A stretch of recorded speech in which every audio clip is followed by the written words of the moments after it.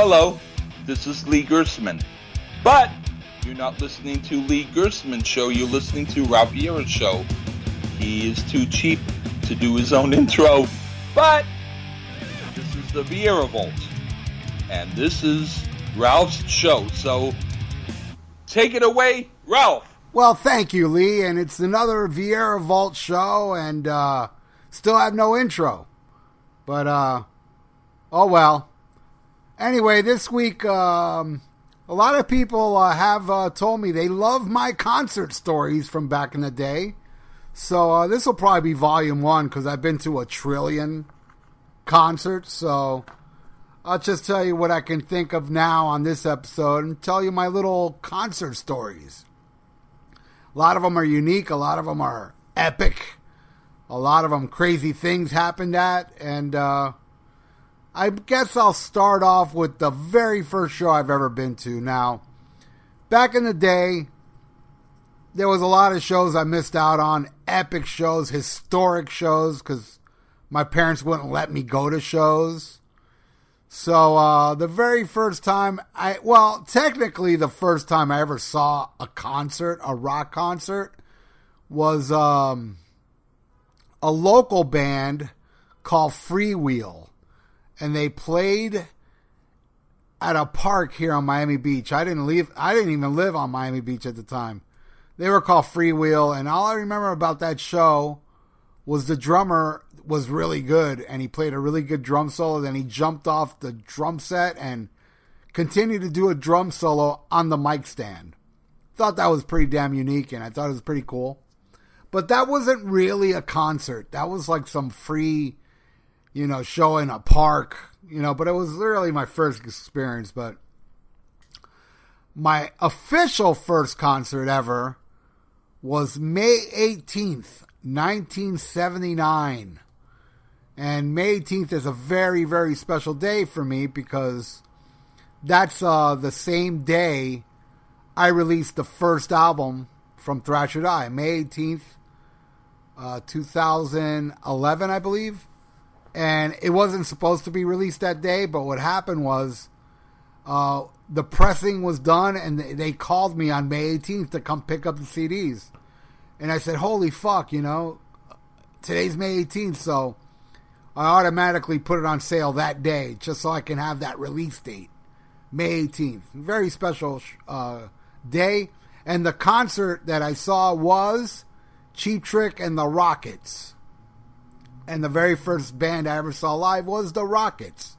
I don't know if any out there remember the Rockets, but they were a good band. I bought the first album soon after I saw that show. They did a really cool cover of Fleetwood Mac's "Oh Well," which I'm sure you can see on or hear on YouTube, and Cheap Trick. And man, my dad took me to this show, and I remember how fucking insane it was to actually walk into a concert for the very first time. It was like a baptism. Like, wow, this is so cool, seeing the t-shirts, and I bought a t-shirt. I bought actually a bootleg t-shirt outside that lasted about, 3 weeks. That's one thing I gotta tell you about concerts, shirts. Concert shirts in the 80s were made with very flimsy material. And not only the bootleg shirts outside, I bought many shirts inside, official merchandise. And I don't own any of the shirts except for one. The Miami Baseball Stadium show, it was Journey, Aerosmith. This is when they didn't even have Joe Perry in the band. 82, 83. Frontiers Rockin' a Hard Place tour.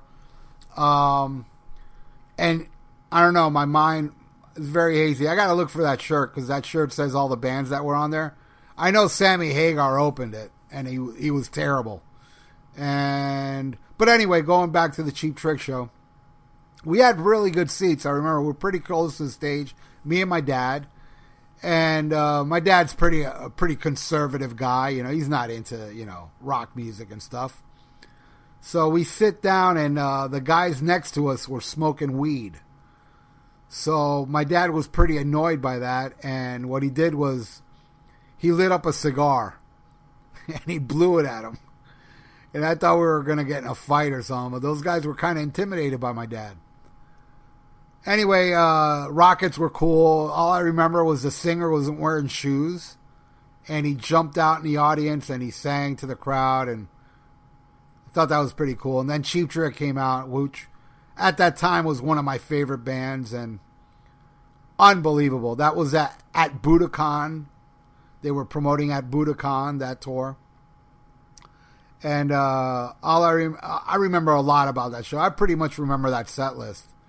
And the very first time I heard I Know What I Want, which Rick Nielsen introduced as a song on our upcoming album, Dream Police, and Tom Peterson's going to sing this, so it was pretty cool to see that. My second concert was The Cars at the same venue, Miami Jai Alai, which was pretty close to my house. I'd say it was like, I don't know, like maybe 4 to 5 miles away. And that one, my dad let me go with my friends. So I actually went to with my friends to that one.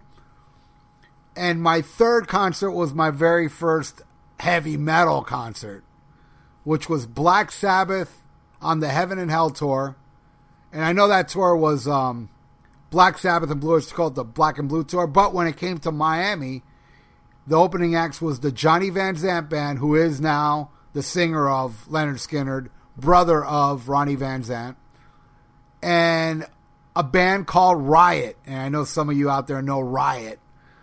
And this was like with Guy Speranza, which I actually ended up seeing again. And I got to tell that story because that was a crazy, crazy, crazy show I saw. The second time I saw Riot.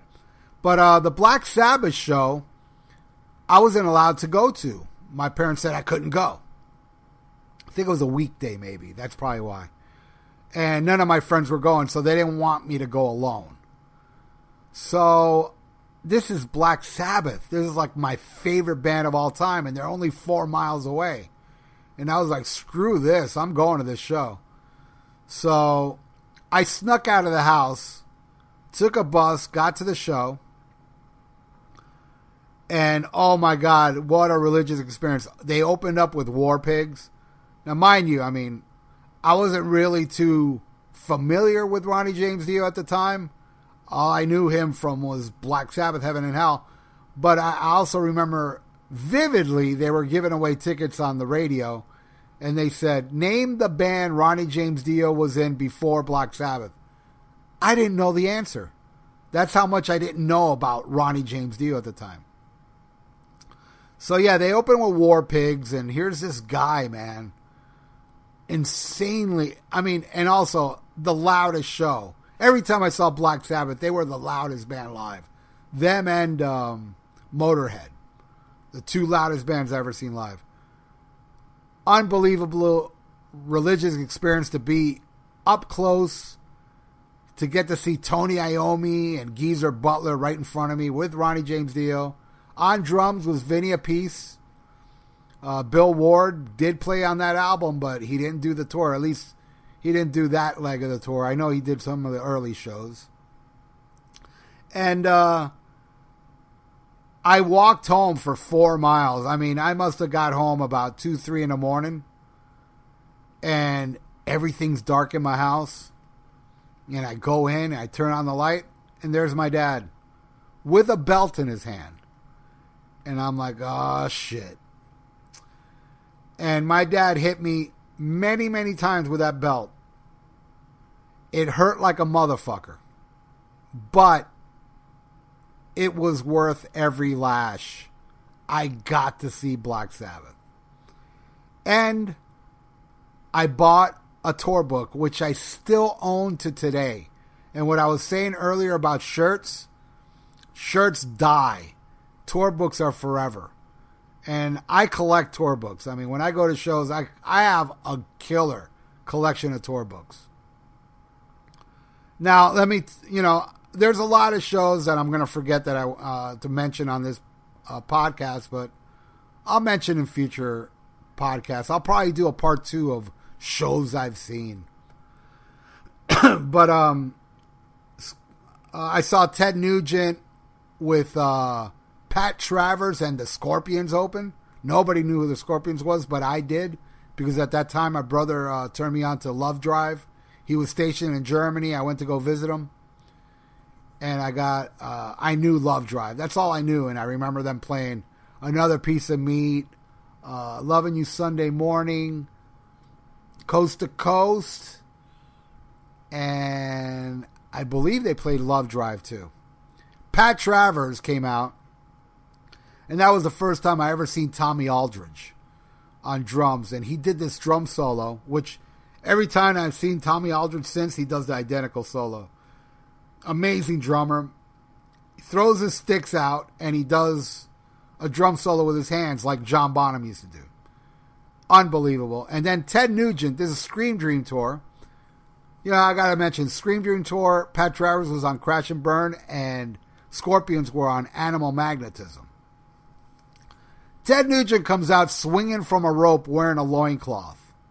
I believe this was the only time he ever wore that. I know in the picture of Intensities, he's wearing a loincloth, but I'm not sure if he was wearing that during that tour. But I know he was doing it during the Scream Dream. And man, what a performer Ted Nugent is. But believe it or not, I've seen Ted Nugent like, I don't know, maybe a dozen times since then. The best time I ever seen Ted Nugent was the last time. In 2016 was the best time I ever saw Ted Nugent. But that was great to see the Scream Dream tour, which I love the fuck out of that album, which I recently reviewed on Lee Gertzman's show. Now, I know my timelines are all fucked up, but I believe the show I saw after that was Heart at the Hollywood Sportatorium. Ted Nugent was the Hollywood Sportatorium too. Maybe Heart was before Ted Nugent. I think it was. Hollywood Sportatorium was the mecca of arena shows in South Florida. Historic place that's no longer here, unfortunate. I was at the very last rock concert there, which was Judas Priest, which is now a Winn-Dixie. I mean, it's the way the Hollywood Sportatorium was. You had to drive miles and miles of just trees. There was no houses, no nothing. In the midst of those trees, there was a Holiday Inn, which was odd. I think that's where the band stayed. About maybe a mile east from there. And then you get this Sportatorium. I mean, it's just out of nowhere. There's this big parking lot, big arena. On the other side of the parking lot was a racetrack.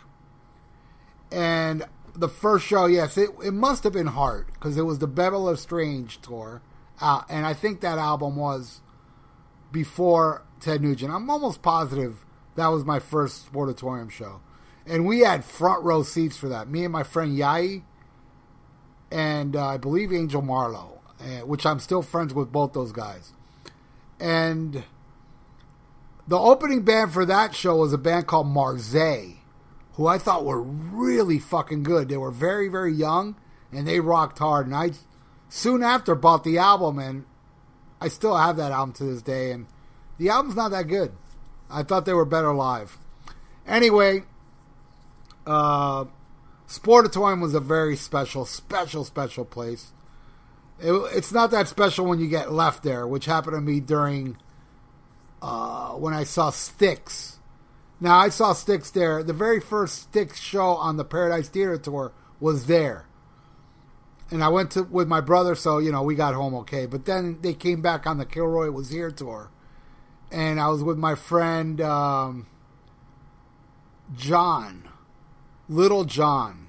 And we got left there. The guy that took us, Richard LePage, left us there. And we literally walked, I don't know, so we had no money for a bus, even when we got to like Civilization, we couldn't afford getting bus fare. Got my ass kicked again by my dad for not being home for like over a day, because it took us like over a day to get home. Sportatorium wasn't close. Oh, wait. We did hitchhike, and we got in back of a pickup truck for like a good amount of miles, so we did save quite a walk. But yeah, it took me over a day, because we didn't get home till the next night. Richard LePage, the guy that left us there, he lived right across the street from my house. And when we got home, when I saw him, the first time I saw him, he was outside of his house washing his car. And I saw him, and he literally had the fucking audacity, the balls, to fucking laugh. So I walked across the street while he was laughing and punched him right in the face. And I remember I hit him so hard, my hand swelled up. I fucked up my knuckles on his face. But let me go back to, shows I saw. I also saw Nazareth at the Sportatorium. That was one of the early ones, too. That was the first time I ever saw Pyro. And the opening act was Blackfoot. And, oh, my God, I love Blackfoot. That was amazing. My very first stadium show, and this was awesome, was maybe a year or two later. Or maybe it was the same year. I can't remember. I'm really bad with years. It was Heart, Blue Oyster Cult, Firefall, an Air Band, and I'll explain what that is in a second, and Motorhead. It was the very first Motorhead show in the United States. And when I met Lemmy in 91, I mentioned that to him. I said, Lemmy, I saw your very first show in the United States at the Miami Baseball Stadium. And he goes, I remember that, but that was the very first Motorhead show.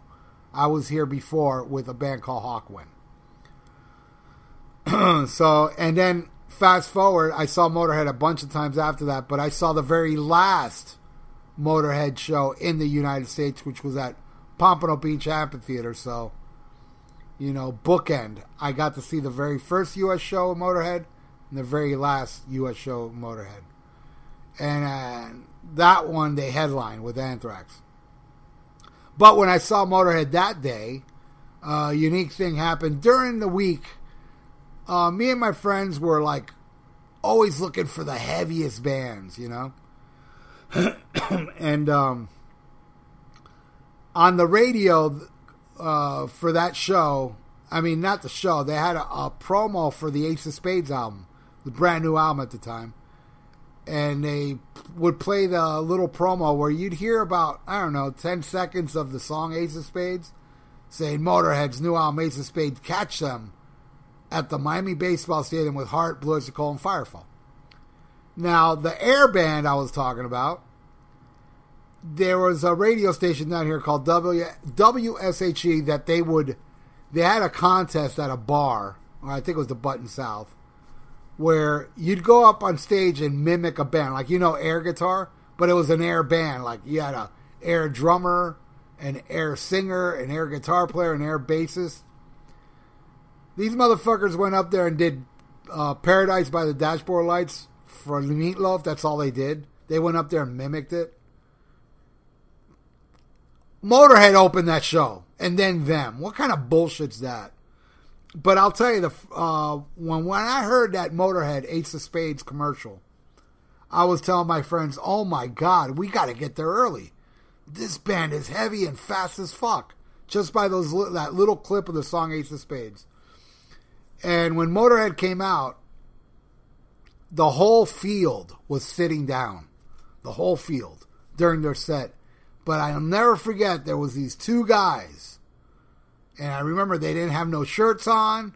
And they were going fucking ape shit for Motorhead. And they knew all the words. I do remember Motorhead, I think they played Train Kept A-Rollin'. Or they played something I was familiar with. Could have been. But these guys were so into it. And turned out they were from England. We got to talking to them. And they knew Motorhead from England. So they were fans. So there was two fans. But everybody else was sitting down scratching their heads. Even my buddies that were there were scratching their heads. And I was like, wow. Holy fuck. I've never seen a band play that fast, you know? And I was on a mission to find a Motorhead album after that. I couldn't find Ace of Spades anywhere. But then again, I didn't have transportation to go to every record store. But my local record store, Ricky's Records, which recently closed. It's been open all this time, but it just turned into a little Latin record shop, so I didn't care that they're gone. But they ended up getting a copy of No Sleep Till Hammersmith, which to this day is my favorite Motorhead album. Now let's go back. Well, let's go forward a little bit. I know I'm missing a bunch of shows. To the next time I saw Riot. Man, this was terrible. It was a great show, but what a terrible experience. It was Rush and Riot, Moving Pictures Tour. And this was at the Hollywood Sportatorium. Now, the Hollywood Sportatorium had a moat around it and a wall. If you can jump over that wall, you can see a show for free.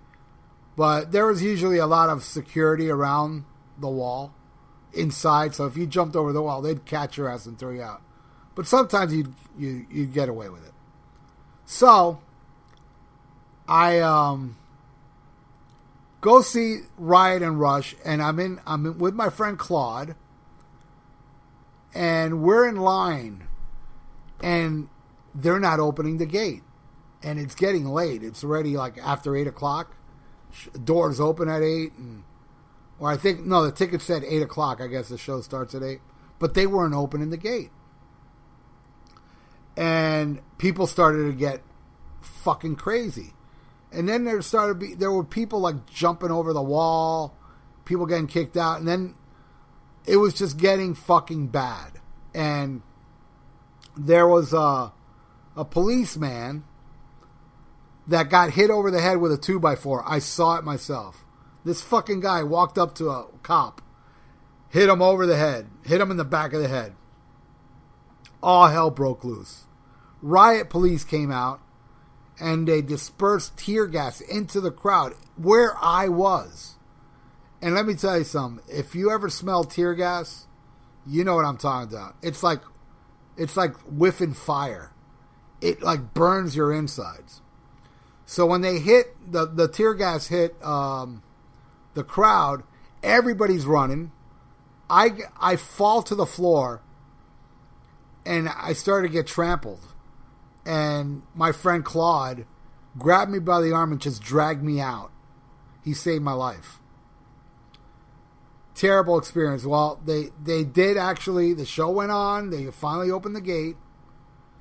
We were let in I'm telling you, for that whole night, every time I breathed in, it hurt. But how ironic. Opening band, Riot. Oh, one thing I forgot to talk about the Ted Nugent show was, after we left the show and went home, on the news, there was a riot at the Ted Nugent show after we left. I didn't see a thing. But there was like news crews there, and I remember seeing a car on fire and people running around and cops chasing people getting arrested left and right. And I really can't tell you what exactly sparked the riot, because when I left there, it was totally calm. Extremely calm. But, yeah, so it turns out the reason that they didn't open the gates to that Rush show was Neil Peart was stuck in the Bahamas and couldn't get a plane out, something like that. So, he was very late to the show. That's why they didn't open the gate, which is stupid. They should have just opened it and let people in, because Neil Peart did make it, and that was my very first time seeing Rush, the Moving Pictures Tour. But then I saw them soon after. They did a tour for Exit Stage Left. Now, back in those days, I was the master at winning tickets on the radio. It's not as difficult as it is today. Because today you got speed dialing and what have you. Back then, there was no such thing as speed dialing, but I had one of those phones, and I knew that number to that radio station. I can call it in record speed. So they had, Rush had a show at Lakeland, Florida, which is pretty damn far from here. I don't know, 4, 5, 6 hours. And I won tickets. And what it was the K102 party bus. And what it was that you drove to the K102 radio station, you'd get on their bus and they'd drive you to the show. I borrowed my friend's dad's binoculars, to go see this Rush show. Me and my brother get there, and we're waiting for the bus. And back then, I used to smoke weed with my brother. And, you know, we're like, oh man, we're going to be in this bus for 6 hours, so let's get really high before we get on the bus. So we get on the bus shows up, smoking weed like crazy, bunch of joints. I walk into that bus fucking stoned out of my mind. And the bus takes off. Then the bus stops at a convenience store. And the DJ, her name was Randy Rhoads, oddly enough. That was the name of the DJ. And it was a female, but her name was Randy Rhoads. Spelled different than Ozzy's guitar player. They all walk in, and we're waiting in the bus, and they come back with a bunch of beer and coolers, and they started passing beers out, even to me, and I was underage, and they were feeding me beer. Ah, the 80s. So now I'm drinking beer on the way to the show, and this is the afternoon, and I'm not like, back then I wasn't really a drinker. So I was there getting drunk with my brother. My brother was of age at the time. And we're sitting there, and all of a sudden, I smell something funny. I'm like, man, what's that smell? Wait, that smells like pot. And I'm looking around where it's coming from. It's coming from the front of the bus. The DJ, Randy Rhoads, and all the other DJs are smoking weed. And I'm like, Manny, they're smoking weed. Holy fuck, you know? And then, like, everybody in the bus is like, oh, shit, everybody in that bus had weed. And I remember the guys, there was 2 dudes sitting on the seats right across from us. They had hash. So we were passing joints. They were passing us bowls of hash. I was so fucking fucked up by the time we got to the Lakeland Civic Center that I lost my brother somehow. I don't know. I think he picked up a chick or was talking to a chick. And I didn't give a fuck. I wanted to see the show. So I walk in. And the next thing I remember, somebody's waking me up. I'm on the floor. I passed out. And when I woke up, I didn't have the binoculars. So I was like, uh-oh. I lost my friend's dad's binoculars. And believe me, he wasn't happy. But I do remember that show, though. And as I recall, there was no opening act. Rush played extra long. And I remember the difference between that one and the Moving Pictures show I saw at the Sportatorium was on that show they played A Camera's Eye, which they didn't do at the Hollywood Sportatorium. Now I want to talk about the greatest band to see live in the 80s. Bar none. Van fucking Halen. They played the Miami High Line on the Van Halen 2 tour, and my parents wouldn't let me go. This was 79. That's why, and believe me, that hurt. I also missed Van Halen because of my parents when they opened for my favorite band of all time, Black Sabbath, Never Say Die tour, and Van Halen's first album. Van Halen 2 was at the Miami High Line. Van Halen Women and Children First was at the Sportatorium. Now, that I wasn't going to miss. So me and my friend Yai, now my parents were letting me go to shows. It's 1980, 1 year later. As long as I can go with friends, and they trusted Yai, and his dad would take us to the show and then pick us up. And back in those days, boy, I think the ticket for that Van Halen show was like $11. And I'm talking about $11 front row and $11 nosebleeds. Every seat in the house was the same price. And how you would get really close to the stage back then, really good seats, you'd have to go really early to where they sell tickets. And here, back then, we used to go to a Sears and Roebuck's. They would sell concert tickets, so I believe, tickets would go on sale like at 10 in the morning. And we would get there like at 7 in the morning. And there would be like just a few people there. But then the line would grow as the hours would go by. So we ended up getting second row seats to Van Halen. Women and Children First tour. I was second row on Michael Anthony's side. And greatest show I ever saw up to then, because then Van Halen outdid themselves the next time they came. But yeah, it was very cool being all the way up front. Never forget, they opened with Romeo Delight. Mind-blowing show. It was like the greatest live experience. I can't put into words how amazing this band was back then. The energy of the crowd, the energy of them playing, the way David Lee Roth commanded the audience, it was something I have never witnessed ever again. I've seen some amazing shows after that, but nothing compared to original Van Halen. The next time I saw Van Halen was on the Fair Warning tour, and we had nosebleeds. It was me, my brother, and Yai again. That right there was the greatest show I ever saw in my life. And it was better than the show I saw up front. I saw Van Halen way back.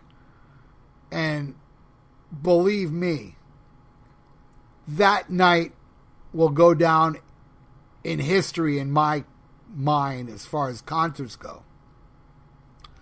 I'll never forget the vision of Van Halen coming out during the Fair Warning tour, where when they would start, like, you'd hear Eddie, you know, the band's warming up and it's all dark, but there's spotlights flying around the crowd. And then the guy would come out going, "Will you welcome the mighty Van Halen?" And then they go into On Fire. And it's still dark. It's still dark. But the band is playing. And then when it goes into that part going, bam, and then when a song kicks in, all the lights turn on. And right when the lights turn on, the first thing you see is David Lee Roth like 10 feet in the air doing a split. That's the first thing you see.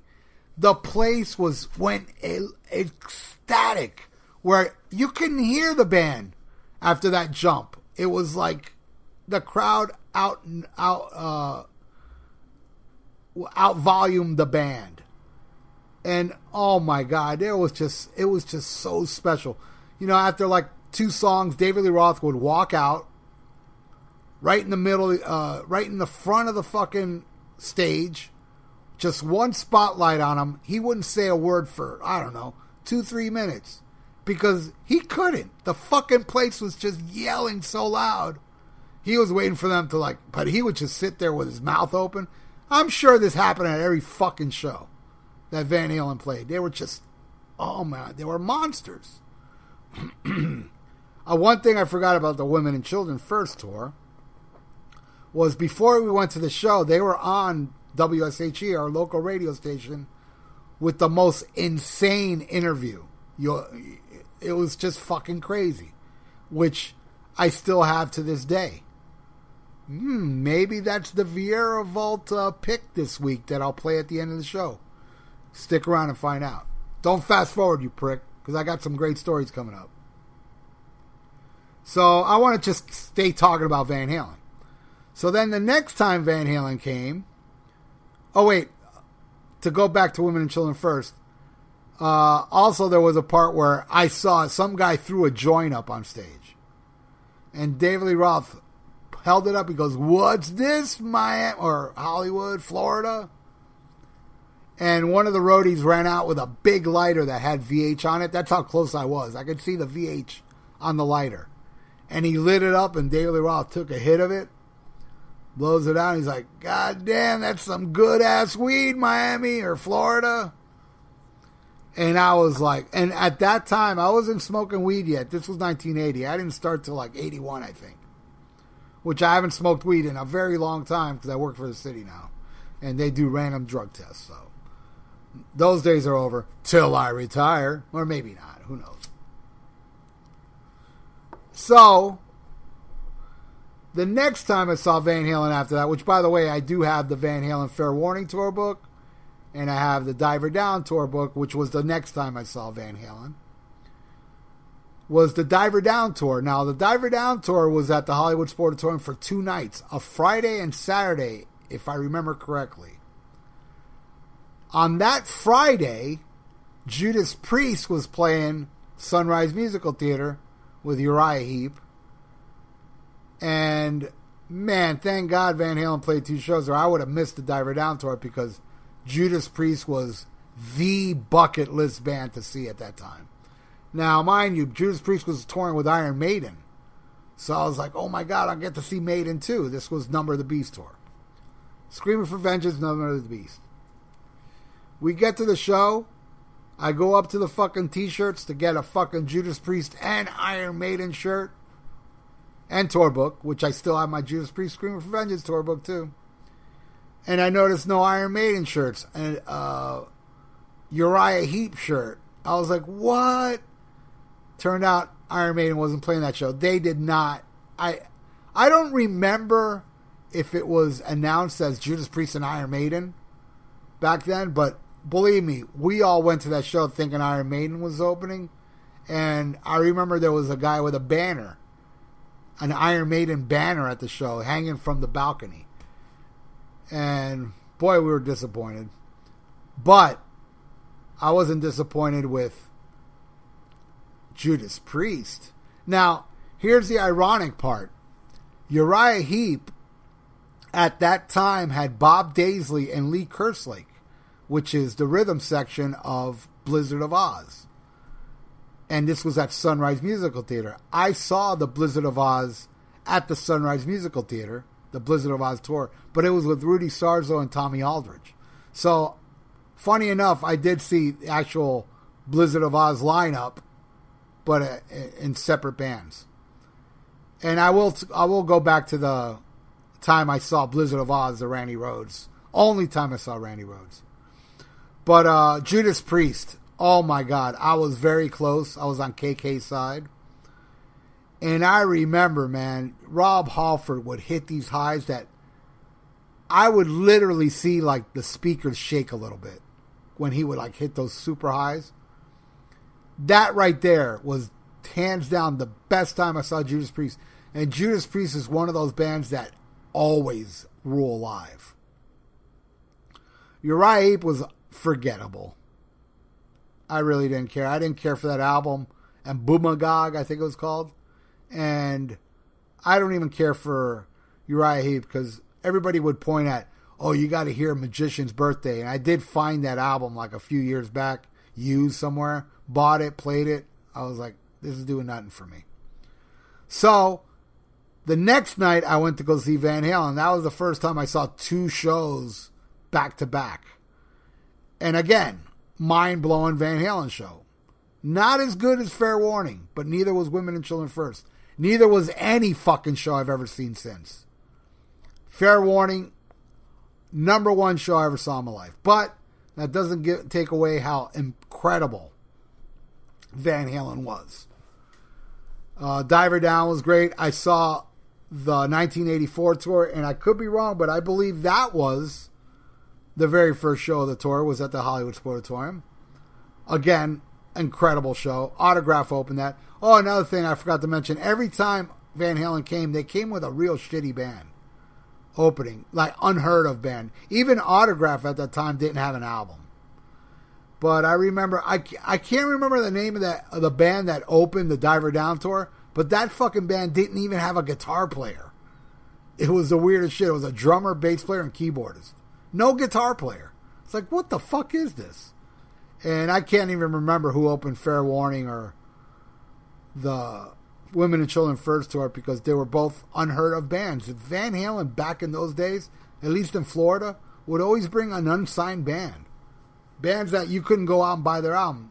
But then again, you wouldn't want to because they were terrible. Maybe that's why Van Halen was just so fucking unbelievable. Bands were too scared to open for him. Randy Rhoads. This is a unique story. At the time, I was one of, again, a huge bucket list band of mine was Def Leppard. I don't like Def Leppard anymore, but that at that time I owned On Through the Night. Huge fan of On Through the Night. And then High and Dry came out, and I'll never forget, my radio station would say, next we're going to play a brand new song from Def Leppard. I was like, oh my God, Def Leppard got a new album. Blah, blah, blah. and they played Let It Go. And the first thing I thought of hearing that song, I go, oh my God, they replaced Joe Elliott. Because Joe Elliott sounds nothing like he did on Through the Night, on High and Dry and all the albums after. And I went to that show mainly because I wanted to see Def Leppard. Now, mind you, Ozzy is the singer of my favorite band of all time. I would have went to that show anyway because I love Ozzy, but I was so into Def Leppard at the time. And right before I went to go see the Blizzard of Oz show with Def Leppard, I bought the album Blizzard of Oz, and I lived with it. I can't tell you exactly the time frame, but I didn't live with it long enough. I knew, I heard it a few times, loved it. So back in those days, if you had a ticket on 20th row, which I did for Ozzy, you'd get whiteout, a little whiteout, and you'd white out the 0 on the 20th row, where it'll only say second row, and you'd wait. I mean, I was a professional at this shit. You'd wait for the lights to go out. Right when the lights go out, you run up to the security guy with the ticket, melee, people are yelling and everything, and he looks at the ticket with a flashlight real quick. Second row, all right, go. And I went all the way to second row. Then I hopped over to second row on front row, where front row had a good 10 feet in front of front row. So I was in front of front row with a bunch of people. We're all crowded up. I was about maybe 2-3 people behind the guy pressing against the stage. Def Leppard came out, blew my mind. There I am on Pete Willis' side. And they were fucking phenomenal. What a great band that band was. Oh my God. 10-armed Def Leppard. Woof. Great fucking band. Then Ozzy comes out. Now, I don't know. All I know is Ozzy Osbourne. I don't know his band at all. But there I am. Just 10 feet away from Randy Rhoads. And the vision of that little skinny guy. And they opened the show with I Don't Know. And I'll never forget. He had this cream Les Paul. And he's smack in front of me. And one thing the first impression I got from Randy, to a mind-blowing impression was during I Don't Know, he does this thing that, guitar players use a whammy bar to make that sound. Randy would just bend the fuck out of that neck of the guitar to get that sound. Man, I was like, oh my God, Ozzy. And then all of a sudden I'm looking at this guy going, man, look at this guitar player. And he's smack in front of me just killing it. And I was like, my God, this guy's a god. This guy's unbelievable. I still didn't know his name. And I'm walking, Ozzy's on lead guitar, Randy Rhoads. But still, I didn't know who Randy Rhoads was. I learned of his name on that show. And I walked out of that show going, oh my God, that guitar player is amazing. Bought the tour book, still have the Blizzard of Oz tour book. Which, by the way, the Blizzard of Oz tour book has Bob Daisley and Lee Kerslake in it. It's, I guess, the European version, because I know the European tour was the original. But what I saw wasn't. And that was the first time I saw Randy Rhoads. And then after that, I was telling all my buddies about Ozzy's guitar player. This guy is amazing. I wouldn't stop talking about this guitar player that Ozzy has, Randy Rhoads. So the next time Ozzy came down here with Randy Rhoads, it was opening for Foreigner at the Orange Bowl. It was Foreigner, Ozzy, UFO, and I can't remember who else. And I was walking home from school 2-3 days before that show. And I saw my brother, my friend's big brother outside, guy that turned me on to Van Halen. He goes, hey, Ralph, you heard, dude? I go, what? He goes, Ozzy Osbourne died in a plane crash. Now, at this time, this was the Diary of a Madman era. Ozzy was in the news all the time, biting the heads off doves and bats and pissing on the Alamo. And Ozzy was always in the news. So when he told me Ozzy Osbourne died in a plane crash, I didn't believe it. I said, bullshit. It's just another rumor, So I go home and eating dinner, and the news is on. And it's our news anchor at the time, an elderly lady called Ann Bishop. That I'm sure she's passed away since then. If not, then she must be 150 years old. Said Ozzy Osbourne, that's how she pronounced her name, was involved in an accident. You know, and then they show like an aerial view of smoke and fire, and I'm like, oh my God. You know, I thought Ozzy died. And I was freaking out. And then, you know, then they gave a commercial, and I'm glued to the TV going, oh my God, what happened? What happened? Oh no, Ozzy died in a plane crash. Then they come back from commercial, and it said Ozzy Osbourne, there was a plane crash that hit Ozzy's bus, and inside that plane was Ozzy Osbourne's guitar player, Randy Rhoads, who died. And right there, I just looked at the TV, and tears were streaming down my face. I was crying. I couldn't believe it. It was surreal to me. It was like I was a young guy. I never experienced death. And I loved Randy Rhoads while he was alive. Whoever out there says that Randy Rhoads became big because if he died, you weren't there. You don't know the impact that guy had before he died. A lot of people were talking about Randy Rhoads before that. Ozzy's guitar player. Right on the heels of Eddie Van Halen. So, I still had tickets to see this Foreigner show. Pat Travers replaced Ozzy on the bill. Didn't want to go, but I did.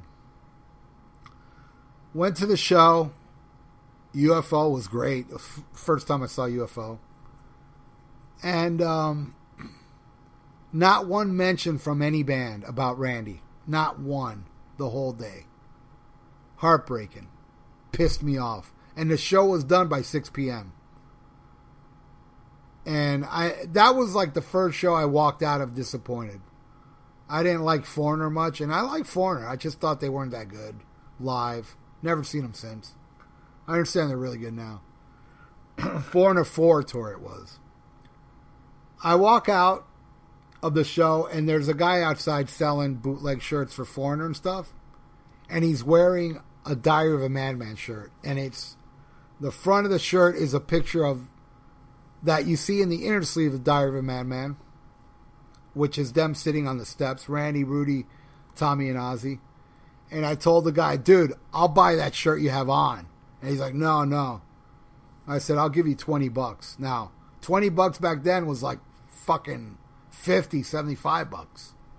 You know? And the guy's like, okay, $20. Yeah, fuck yeah. Took that shirt off his back and sold it to me. And that shirt's dead and gone. Don't have it anymore. Just like every other shirt back then. Billy Squier. Now, I'm a very casual fan of Billy Squier. I don't hate the guy, but I'm not really a fan either. I mean, he has a couple songs I dig. First time I saw Billy Squier is, oh boy, you talk about needle in a haystack. It was another one of those baseball stadium shows. I can't remember what. I've seen like several of them, so I can't remember specifically what the lineup was. But Billy Squier was playing one of those shows in the daytime. I only saw Billy Squier twice, and both times something really unique happened at these shows. So the baseball stadium show, he played his set, and when he was saying bye, you know, I'm in the crowd, just looking up, not paying much attention. All of a sudden, something hits me in the face really hard, busts my lip wide open. Turned out the drummer threw out the drumsticks, and out of everybody in a whole fucking stadium, I get hit in the face with a drumstick, busted my lip wide open. The next time I saw Billy Squier, I went because the opening act was Rat. And Rat's first album, Out of the Cellar, I absolutely love to this day. So I went to that show for Rat, not Billy Squier. And here's what happened at that show. Rat was great. Billy Squier, I couldn't tell you if he was great or not because I bumped into a girl a very drunk, beautiful girl that seemed to find me extremely attractive.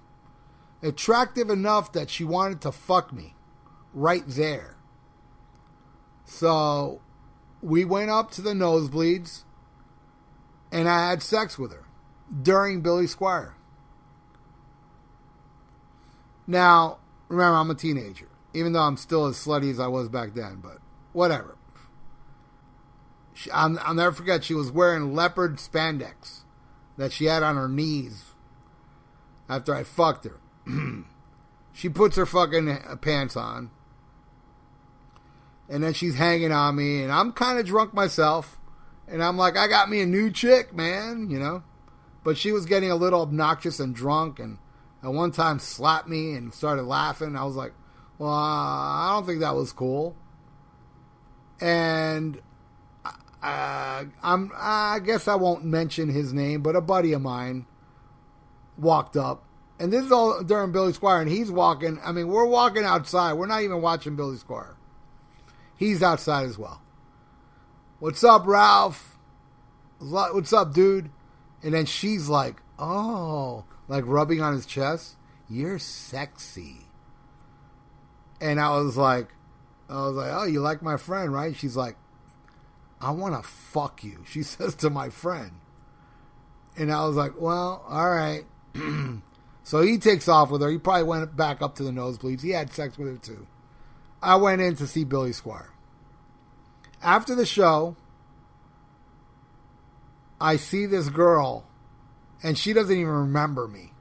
And she's like standing where people are exiting, and she's like cussing out everybody as they're walking out. And I'm like, uh-oh. And I walk out, and she doesn't even say a word to me, but she's cussing out everybody around me. And she's yelling how she can't find her shoes. And then I see Larry, and he's holding her shoes. And he proceeds to throw it in the moat, because this was at the Sportatorium, which I didn't think was cool, actually. Poor girl, had no shoes. And Sportatorium, the whole parking lot was rocks, gravel, and glass. So I don't know what happened to her, but yeah, that's my Billy Squier's concert story. Iron Maiden. The first time I ever heard of Iron Maiden was when I walked into Specs Record at the Westline Mall in Hialeah and saw the very first album. And I was like, what the hell is this? Picked it up, turned it around, and holy fuck, they look like Judas Priest. We have Dennis Stratton, the dark hair guitar player wearing red leather pants like Glenn Tipton. Dave Murray with the black vest and all black with blonde hair like KK Downing.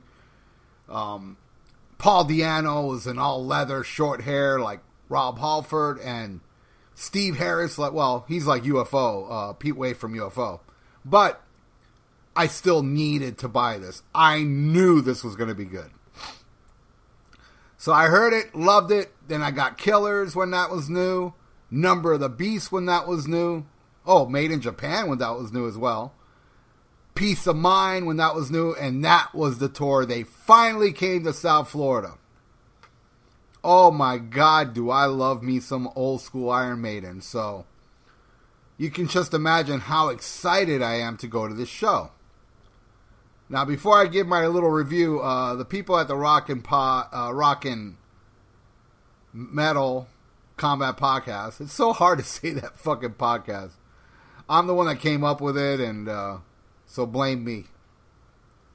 So, a lot of people think I'm an Iron Maiden hater because I love Di'Anno, the best era, but I love Bruce Dickinson up to Power Slave and select tracks from just about every album up to, well, Book of Souls even had a couple songs I liked. So, I just happen to think Judas Priest is way better, but that's a personal opinion. And so, Peace of Mind show comes. I am beyond stoked. This is the day. Finally the day I get to see Iron Maiden. So, unfortunately, I've never seen him with Di'Anno or, what do you call, Clive Burr. Though I did get to see Paul Di'Anno solo-wise, and I got to meet him, and hopefully if I remember, I'll say it on this episode. If not, it'll be in part 2.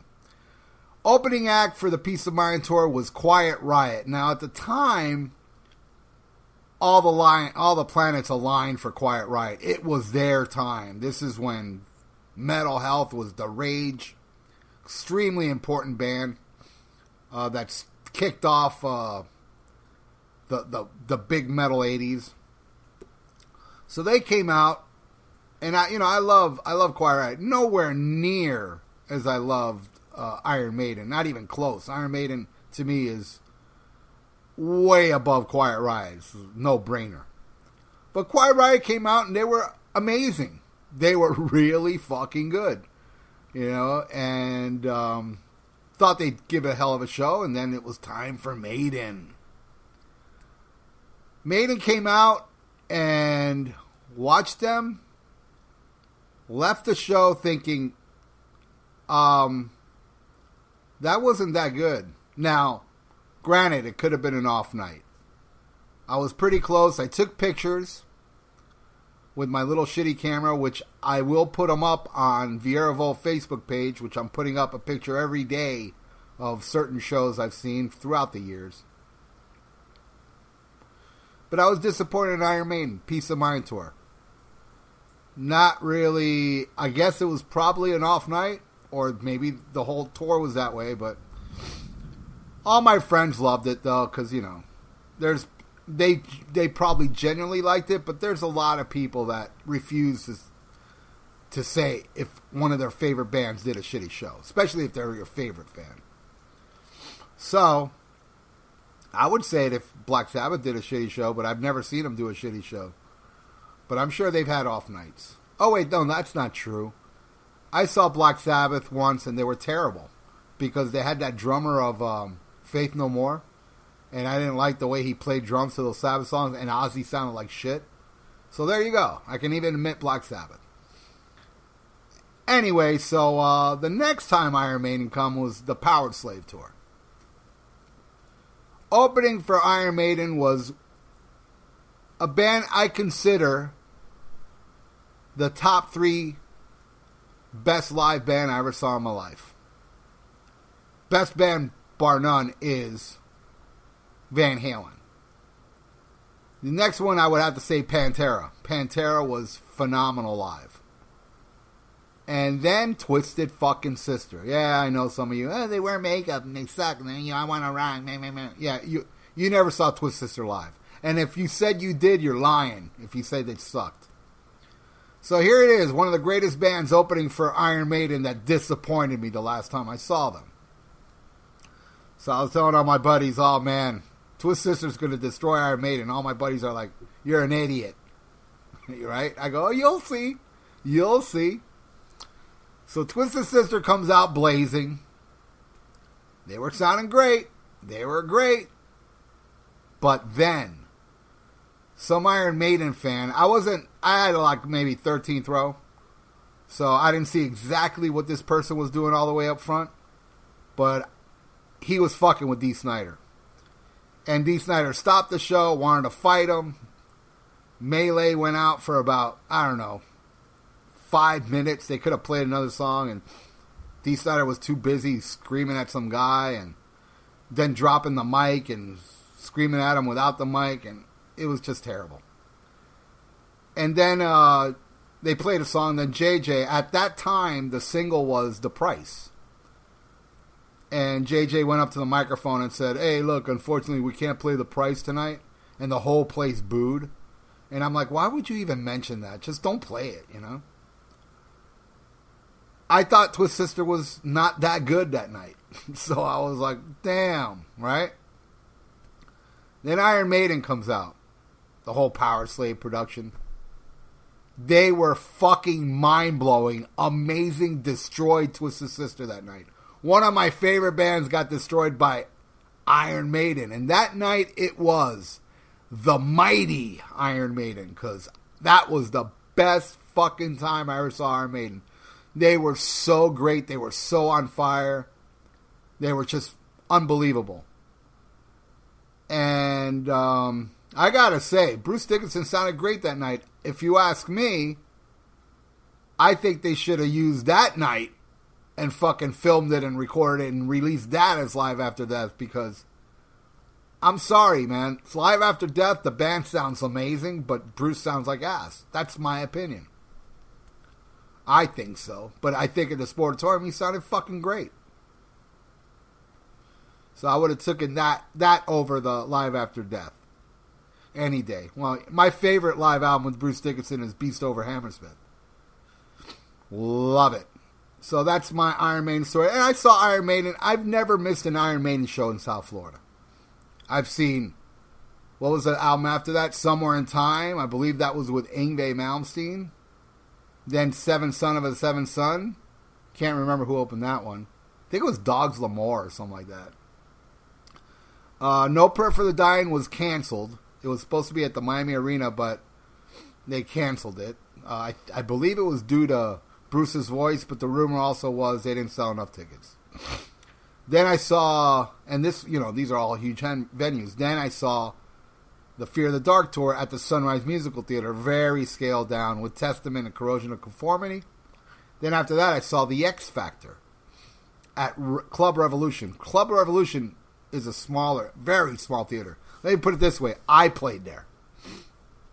Thrasher Dies played Revolution. So then I saw the Somewhere Back in Time. Now, you got to remember, like Iron Maiden, for the longest time after that Revolution show, wouldn't come to South Florida. They did many tours after that, and they wouldn't come down here. And Nico lives down here. Which, by the way, I want to give a plug to Nico's Rock and Roll Ribs. The best fucking ribs ever is at that place. You need to go there. Memorabilia of Iron Maiden everywhere. It's fucking awesome. But the next time they came after the X Factor was, I believe it was called Somewhere Back in Time. No, was it? They had the Power Slave stage back, and all they did was play the old school stuff. That was fucking great. And then I saw the Final Frontier tour, and then the last one, Book of Souls. So I've seen Iron Maiden. I've never missed an Iron Maiden show in South Florida. The Ozyear Bus. This is something very unique in my youth. And this has to do with concerts, but I got to build it up. When I was, I don't know, mid-teens, early teens, my parents went on vacation, and my brother and I decided to throw a party. So we had such a killer party. I still have pictures of it. That we actually had a band play my house. That's how crazy our party was. We band set up in the back of the fucking, in the backyard, and I had a bunch of my friends come by, and my friend knew a guy called Sal. I never met Sal before. And to this day, Sal's my hero. He invited Sal to come by, and a group called the Ozyears. Now, the Ozyears were just, a bunch of fucking Ozzy fans. And they owned a yellow bus, a yellow school bus. I mean, one of the big buses. And this fucking bus comes pulling up in front of my house, spray paint all over it. It says the Ozyears, Ozzy, Black Sabbath, all the bands at the time, Iron Maiden, Judas Priest. Comes out a pile of fucking metalheads, invade my house, and I was like, whoa, look at these dudes. I've never met any of them.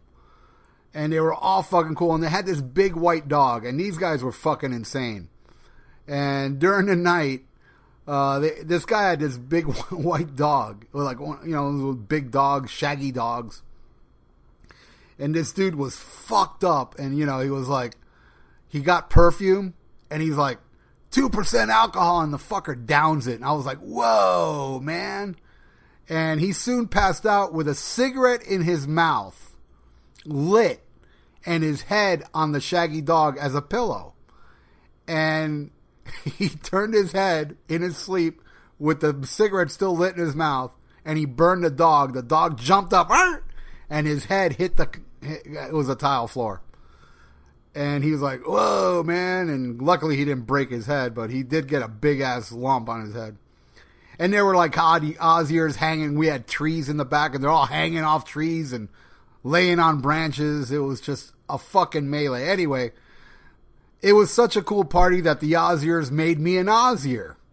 and they would take me to shows. And the first show that we went on the Ozziers, I got to bring up Sal. He's the leader of the Ozziers, the guy that drove the bus. The guy was one bad motherfucker. I saw him kick 3 people's ass at the same time. 3 people jumped him and he kicked all their asses. The guy was a god. I'll never forget when he came to my house and he looked through my records and he saw Judas Priest on Lisa and he says, hey, Ralph, can I borrow it? I was like, whoa, dude, it'd be my honor. You know, I was just in awe of this dude. Anyway, so Sal went early one day when Ozzy was coming to town with Motley Crue. It was the Bark of the Moon Shout at the Devil tour. And Sal bought the whole first row on, like, the first, I mean, he was there in the beginning and he got first row for everybody in the Ozziers. You know, we had to pay him, but he still bought the whole fucking first row. So all of us had front row seats for Motley Crue and Ozzy Osbourne. And that was a phenomenal show. Ozzy was... See, I saw Ozzy 2 times before that. Randy Rhoads, Blizzard of Oz tour, and then I saw the Speak of the Devil tour. Which was with Jakey Lee, by the way, not Brad Gillis. And that was... I think Ozzy sounded the best. I mean, back then in the 80s, on the Bark of the Moon tour. He was on fire. You'd figure he would have been all fucked up mess with the stories you heard about it. Motley Crue is phenomenal, and a cool story about the Motley Crue thing is that they had a record signing in Fort Lauderdale that I went to at a Peaches. So I went there and I got Nikki Sixx to sign the album and Mick Mars as well, but you can only get 1 signature from each member, and I ended up getting 2, but I never got Vince Neil or Tommy Lee. So I met Vince Neil like 20 somewhat years later at a strip club. He was at a grand opening of a strip club. I don't go to strip clubs. I really don't. I don't believe in that shit. I don't believe like giving girls money to get naked in front of me, unless I'm doing more after that. And I'm still not giving them money. I mean, we all have to pay in one way or another, like movies, beer, fucking food, whatever. But I went to that, so I got him to sign it. So my last autograph was Tommy Lee. Now, Tommy Lee, I got about 30 years later. He came to South Beach. He played a show at Billboard Live, which is no longer there, and it was that terrible, what is it, no, not a dull moment shit. And I took my album to the show hoping I could meet him, not knowing if I could. And then I noticed if you bought a CD, you get to meet Tommy Lee. So if you bought the new CDs, I said, fuck it, there you go, that's my ticket. So I bought the CD, so I told him, I said, dude, it took me 30 years to get everybody to sign his fucking album. And he said, you aced it, dude. And he was really cool, and I took a picture with him. This was before he stopped taking pictures with anybody. So I got him right in time. So speaking of 30 years later, at that Peaches signing, I don't remember doing this, but there was a picture taken of a group of us outside of the Peaches, and somebody holding a big banner, and I'm standing there with my Shout at the Devil album, holding it up. And 30 years later, my buddy David Lovett on Facebook showed me the picture. He said, hey, Ralph, is that you? And what's funny is that picture was taken from a Facebook in Los Angeles. But they had that picture from the Fort Lauderdale signing. And I was like, oh, my God. I don't remember taking that picture. But then again, it's 30 fucking years ago. But that's fucking wild how I have that picture now. What a glorious time to be alive. What a glorious time to be a teenager in the roaring 80s during the arena rock shows. And, but then that all died down with grunge. But a lot of people look at the grunge years as terrible years, but not me. I think it was a glorious time. It was a special time because I went to go see Ronnie James Dio in a little club. I went to go see Judas Priest in a little club, same little club, Button South. I saw Iron Maiden in a bigger, kind of like a 2-floor club. It was bigger than that place. I'd say about almost double the size of a club. And neither one of them was sold out. But the special thing about it was everybody that was at those shows were fucking metal and still holding on to metal. You know, these are bands that played fucking arenas with 15, 16,000 people, 20,000 people. And here I am seeing them in a club to like just a few hundred, if that, you know? And, But it was special because we were all there and we all never forgot and we all held on to the metal. It wasn't until like the 2000s I started to see some of the people I used to see at arena shows start showing up to like Iron Maiden when they were playing arenas and Judas Priest when they played the big hard rock place. And don't think I didn't go up to them because, hey, Ralph, in a long time no see. I go, yeah, that's right, because you wouldn't support metal in the 90s or else you would have seen me. Creatures of the Night tour. I should talk about that. The Kiss tour with Vinnie Vincent. That was the first time I saw Kiss. And on the drive over there, they announced on the radio that Ace Frehley won't be here because he got in a car accident and Vinnie Vincent's filling in. And I was super pissed off because Ace Frehley is my favorite member of Kiss. But, man, I went there and the Plasmatics opened up. That was fucking jaw-dropping, life-changing for me, too. Because I didn't really know much about the Plasmatics. I know they got a lot of press, but I never really heard their music. And that was a Coup d'etat tour. And, man, they were so great. I ran out and bought that album. And to this day, the Plasmatics Coup d'etat is definitely in my top 10 favorite albums of all time. And then Kiss came out. I was kind of pissed. Not kind of. I was very pissed that Ace Frehley wasn't going to be there. And here comes this fucking guy with Ankh makeup on, and he proceeded to fucking blow my mind. He was so good. Kiss was so good.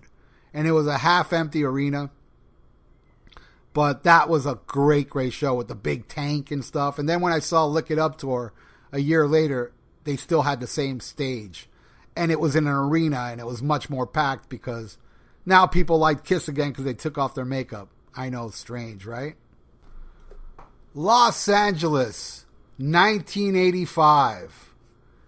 You want to talk about the height of the Sunset Strip and the whiskey and the Troubadour and Country Club. Went to all those places in 1985. And I saw many bands. I also went to the LA Forum. I saw AC/DC with Yngwie open up. Fly the Wall tour, and I believe his was either Trilogy or Marching Out. I'm a little hazy on that one. I think it was Marching Out. But anyway, oddly enough, the Marching Out tour had Mark Bowles singing, the singer from Trilogy. And then when I saw Yngwie open for Iron Maiden on the, the Trilogy tour, it was Mark St. John from the Marching Out album. It was a flip-flop. But the most interesting thing I saw in retrospect at the visit of being in LA was going to the Troubadour on a Wednesday night. And I was with my friend Henry Saria, who is still my buddy. He's on my Facebook, and he still lives in Los Angeles to this day. And this is 1985, October of 1985. We went to the Troubadour, and we got up to the door, and we said to the guy, hey, who's playing tonight? And he said, Guns N' Roses. And I was like, wow, that's a weird name for a band. Now, this is 2 years prior from Appetite for Destruction. So I did see Guns N' Roses back in 2 years, before they released an album. And I got to tell you, I mean, I left the club going, yeah, they were good. I had a good time. They reminded me, all I remember about that show was they played Mama Kin from Aerosmith. They could have played Welcome to the Jungle and all the well-known songs now, but I wouldn't have known back then. I don't remember if they did or not, but I'm sure they must have played some Appetite that night. But I also saw a lot of other shows that I liked more. I saw like the AC/DC show, Odin, who is a joke now because of the decline of Western civilization. But I saw Odin at the Country Club with a band called Stone Soldier. Now, here's the funny thing about Stone Soldier. I was, before I got my city job, I was delivering Chinese food. And one day I was wearing an Armored Saint shirt, delivering Chinese food, and I delivered Chinese food to this one guy. And he said, oh, man, Armored Saint, man, yeah, man. I've played gigs with those guys. My band used to open for them in California. And I was like, oh, yeah, what was the name of your band? Stone Soldier. I was like, oh, my God, dude. I saw you guys open for Odin. What a weird, coincidence that is. But Odin was great, man. I have that EP, Don't Take No for an Answer. Doesn't sound like that shit you see in Decline. I thought they were a great fucking band. And, yeah, Jeff Duncan now in Armored Saint. Cool guy. I interviewed him, and maybe I'll play that on a future Viera Vault. The Cameo Theater, Miami Beach, just blocks away from my house, was the mecca of thrash metal shows. First show there ever was Nasty Savage, amazing band. And I'm at this Nasty Savage show, and while I'm leaving, the guy's announcing on the PA, upcoming shows, Megadeth. I was like, whoa, Megadeth, Peace Sells Tour. 2 nights. I went both nights to see Megadeth. It was Friday and Saturday night at the Cameo, and neither one of those nights they played Black Friday, my favorite song from that album. And King Diamond, that was historic, because Merciful Fate to me is my favorite band, my favorite metal band of the 80s. To actually see King Diamond and be so close and touch his boot was fucking amazing. Oh, who else played there? Slayer with Motorhead and Overkill, Violence, Destruction, Cro-Mags. Oh man, I can go on and on. There were so many great shows. Death Angel, Exodus, Testament with Anthrax. Then Anthrax came back with Anthrax, Exodus, and Celtic Frost into the Pandemonium tour. A lot of great thrash shows I saw at that place. And then, but I got to tell you, the very first time I was ever in a pit, because I was afraid of mosh pits. Now, the first time I ever seen a pit was when I was really young.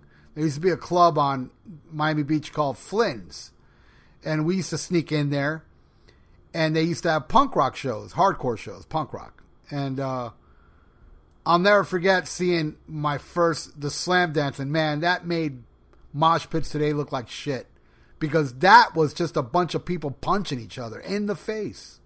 And I was like, what the fuck? It looked like a ballroom brawl. That's how it was. And I was just petrified of mosh pits. And even at the Cameo, I wouldn't go near a pit. Till I, by default, got stuck in a mosh pit. And this was the Monsters of Rock tour at the Orange Bowl, which was Kingdom Come, Metallica, Dokken, Scorpions, and Van Hagar. And I'm all the way up front because I have never seen Metallica yet. And unfortunately, I've never seen them with Cliff Burton. This was before Justice came out. They did play Harvester of Sorrow that day. Kingdom Come came out. They were terrible. Then Metallica came on. I'm all the way up front. And when they came out, the biggest pit that I was ever in at that time broke out. And I had no choice. I had to mosh around and, or else I'd get slaughtered. So you had to move with the crowd, and I didn't want to leave my spot. I didn't want to run out of the pit because I wanted to see Metallica that bad. And all of a sudden, I'm moshing around in Metallica, and I'm thinking, holy fuck, I love this. This is fun. And I became addicted to mosh pits till now. I am too old to do it. But I still jump in here and there. If I ever go see Slayer, it's even when I see Slayer now, I'm like, all right, I'm not going to get in the pit during Rain and Blood. No way. But, once that, my body's going, yes, you are. And then when it just goes into, always in the pit. Never fails. I always jump in a mosh pit for Rain and Blood, even to today. Back then I was much thinner, so I used to stage dive a lot. There is a video, I believe it's on YouTube, of Death on the Leprosy tour. You see me stage dive a couple times on that. And got a lot of injuries, got my lip busted. I've noticed all my injuries in mosh pits weren't really from moshing. They were from stage divers. I would always get hit by a stage diver. And I remember Flotsam and Jetsam. Broke my lip wide open, even wider than Billy Squire's drummer did when he threw that drumstick. And, I've had bloody noses, sprained ankles, you name it, but it was all worth it. A lot of people think, oh man, that's so stupid, mosh pits. Yeah, but then these same people play tackle football, and I really don't see a difference. Except, with tackle football, you don't have the killer metal blurring, or blasting while you're playing football, unless you're one cool motherfucker that got a bunch of cool motherfuckers friends. That's a good damn idea. Metal football. So I pretty much covered the 80s as much as I could. I know I'm leaving out a lot of good stuff, and I'm sure after I'm done with this episode, I can't believe I didn't mention that show. But that happens to all of us. Well, now let's go into the 90s. And for me, the greatest band live in the 90s, hands down, was Pantera. Yeah, I know some of you listening are like, I fucking hate Pantera. I know it's trendy to hate them. Oh, this guy likes Pantera, I'm going to stop listening. Well, if you're going to stop listening, before you turn it off, I got something to say. Thank you and fuck off. Pantera, to me, saved fucking metal during the dark years. Every time I saw Pantera live, Phil would say it. We fly the flag of metal. Fuck alternative. We are the alternative now. Because everything blew up. And I'm not a grunge hater. I liked Soundgarden, Alice in Chains, and even Nirvana, the poppier Nirvana songs. When they went all alternative, I couldn't get into it. I didn't like Bleach, the one everybody likes. I like the trendy one, Nevermind. I love that album. And I like most of Insecticide. But the one after that, whatever. But this ain't about grunge, which I had my share of grunge. But it's about Pan-fucking-Terra. They were so amazing live. Phil Anselmo is definitely up there with David Lee Roth and Dee Snider as my favorite frontmen. They had that vibe, that stage presence that was just, you either had it or you didn't. People talk about Paul Stanley. No, man. I don't really understand. Paul Stanley, I think, is a great performer, but his stage raps are fucking terrible. I'm sorry. But man, the 80s was fucking terrible. He would spend 10 minutes talking about a nurse giving him head. And he was just so desperately trying to be David Lee Roth. And he's no better now with his stupid sermons, like he's a rock and roll preacher. It's just bothers me to no end. If you want to hear some real fucking cringeworthy shit, get on YouTube. Some guy made a compilation called Let Me Get This Off My Chest, Paul Stanley, where he just compiled a bunch of his stage raps, and it's, oh my God, I don't get it. And a lot of people are like, he's the best front man. Yeah, well, these people never saw fucking David Lee Roth in 1981, let me tell you. Paul Stanley did, and then he tried to be him. But Pantera, man, every single time I saw Pantera, every single time, they were amazing. I never seen a band destroy a headliner than Pantera did to Skid Row. And I like Skid Row. I wasn't really a fan of the first album, but Slave to the Grind, excellent album. So I went to go see Pantera and Skid Row, and Pantera just destroyed them. Badly. What was unique about that show, there was they played Whiplash with Phil on guitar and Dime singing it. What a great, great fucking band. And to me, they were stronger than all. And yeah, I have a lot of arguments. The original lineup of Thrasher Die, I was the only person in that band that liked Pantera. I got a lot of shit for it. I had one member even tell me, man, I'm ashamed to be your friend since you like Pantera. And I just looked at him and I said, you're a fucking idiot. You are such a fuckboy. Get the fuck out of my face with your stupid bullshit. Go listen to your Beherit. Yeah, Beherit. All you hardcores out there that love Beherit and you hate Pantera, well, now I know how you feel because I feel the same way about Beherit. But the first wave of death metal I absolutely loved and still do. The late 80s, early 90s death metal, like my favorite, hands down, is Morbid Angel. Those first 4 albums, up to Covenant, but I love Domination. I like Gateways. I love Formulas of Flesh. Shit, I like Formulas even more than Domination.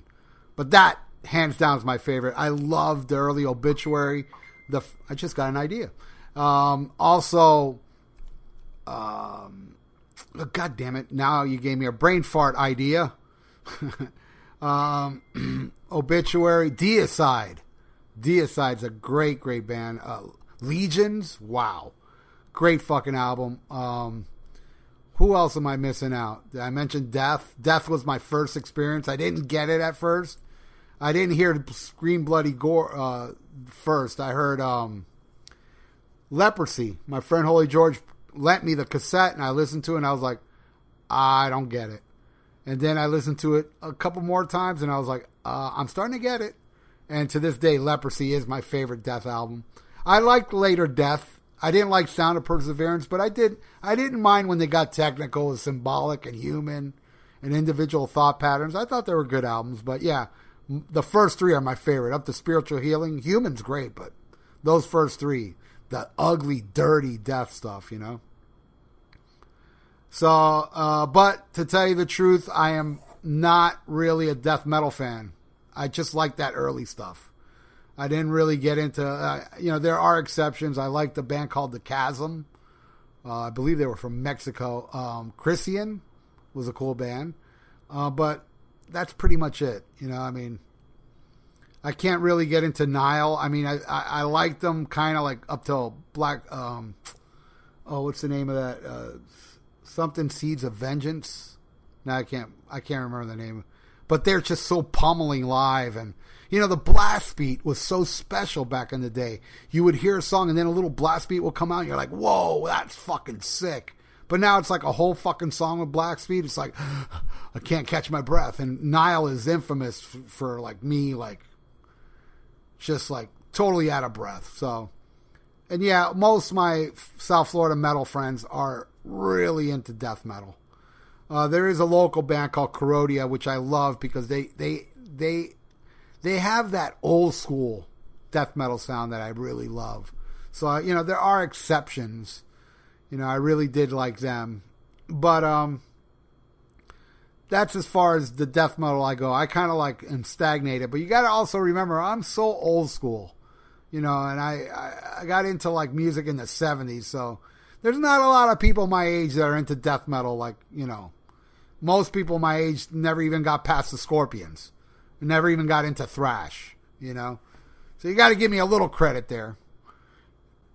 There is a lot of the newer death metal bands like, that I can appreciate live, but I can't like sit home and listen to it. Like something that's not death metal that I've seen videos of, and I'm like, I can't sit here and listen to this, but I think I would really enjoy seeing it live would be Transberia Orchestra. I love musicians, I like to see like, Victor Wooten, Buckethead. I love watching that stuff live. Sometimes I'm in the mood. I have to be in a special mood for because I do own some of that stuff on vinyl that I'll put it on. Al Di Meola and the late, great Alan Holdsworth. I do, like IOU, probably the one I play the most out of everybody. Some Jaco Pastorius. It's stuff that, unfortunately I've never seen Jaco, but I do love technical great players and jazz fusion and shit, but it's not something I listen to at home. And I feel the same way about death metal. It's like a lot of death metal I like to see live, but I don't like to kick back at home. But I did talk about TSO earlier, which is a spawn of Savatage, and that's something I haven't brought up. And now I'm going to dip back to the 80s, but also the 90s, and talk about the great band Savatage, who never really got their due, but I'm glad now, the spirit of Savatage with Paul O'Neill, who's very responsible for, Hall of the Mountain King and stuff, get his due, even though he just passed away. But, you have Chris Cafferty, and I'm sure John Oliva has something to do with it. But they were like a club band down here in South Florida, and I saw them, and man, let me tell you, I love Nuclear Assault. Love them. But they demolished Nuclear Assault. I saw them play with Nuclear Assault once. It was Testament, Nuclear Assault, and Savatage, but Testament canceled. And, man, that was no match. And I met Chris Oliva on more than one occasion. I saw Savatage open for Dio and Megadeth. And I saw him various times in clubs. I saw him 2 nights at Summers on the Beach with Annihilator opening. Alice in Hell tour with Randy Rampage on vocals. That was mind-blowing. But I want to talk about the last time I saw Savatage. It was the Button South. And Chris Oliva was kind of like I don't know. I figure like a Randy Rhoads type of person because, you know, Randy Rhoads is known as like the quiet guy. And that's how Chris Oliva was. So I met him several times. And then the last time I met him was Edge of Thorns tour at the Button South.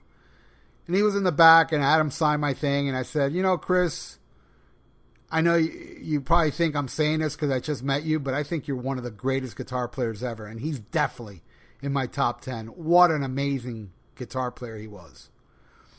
And I said, and then he told me, yeah, right, you're just saying that because you met me. But, you know, he said it in a little sarcastic, humorous way. Then he thanked me. And then they played live, and this is John Oliva's no longer in the band. Zach Stevens is their singer. And when they ended their set, I saw Chris Oliva do something I never seen him do before. And plus, he was kind of like, he had stubble. You know, he was always clean shaven, but that night he had kind of like a stubbly face. And he grabbed the microphone. He's like, yeah, fuck yeah, thanks for coming out. And I was like, wow, that's out of character for him. And that show was on a Friday night. Not sure if they played the next night, but on Sunday, I'll never forget, I was watching The Simpsons at my house. And I got a call from my friend Carlos Guti, and he said, did you hear? I said, no, what? He goes, Chris Oliva died in a car accident. And I was like, I just saw him 2 days ago. It's always so surreal, you know, when you find out somebody died, especially if you were just hanging out with them. So, yeah, and I've seen Savatage a bunch of times, and boy, I'm very happy I did, because Savatage was a very, very extremely special band for me back in the day, and all hail Chris Oliva, man. He's awesome. So is John Oliva. John Oliva is an awesome guy, too. I met him on several occasions. Very cool dude.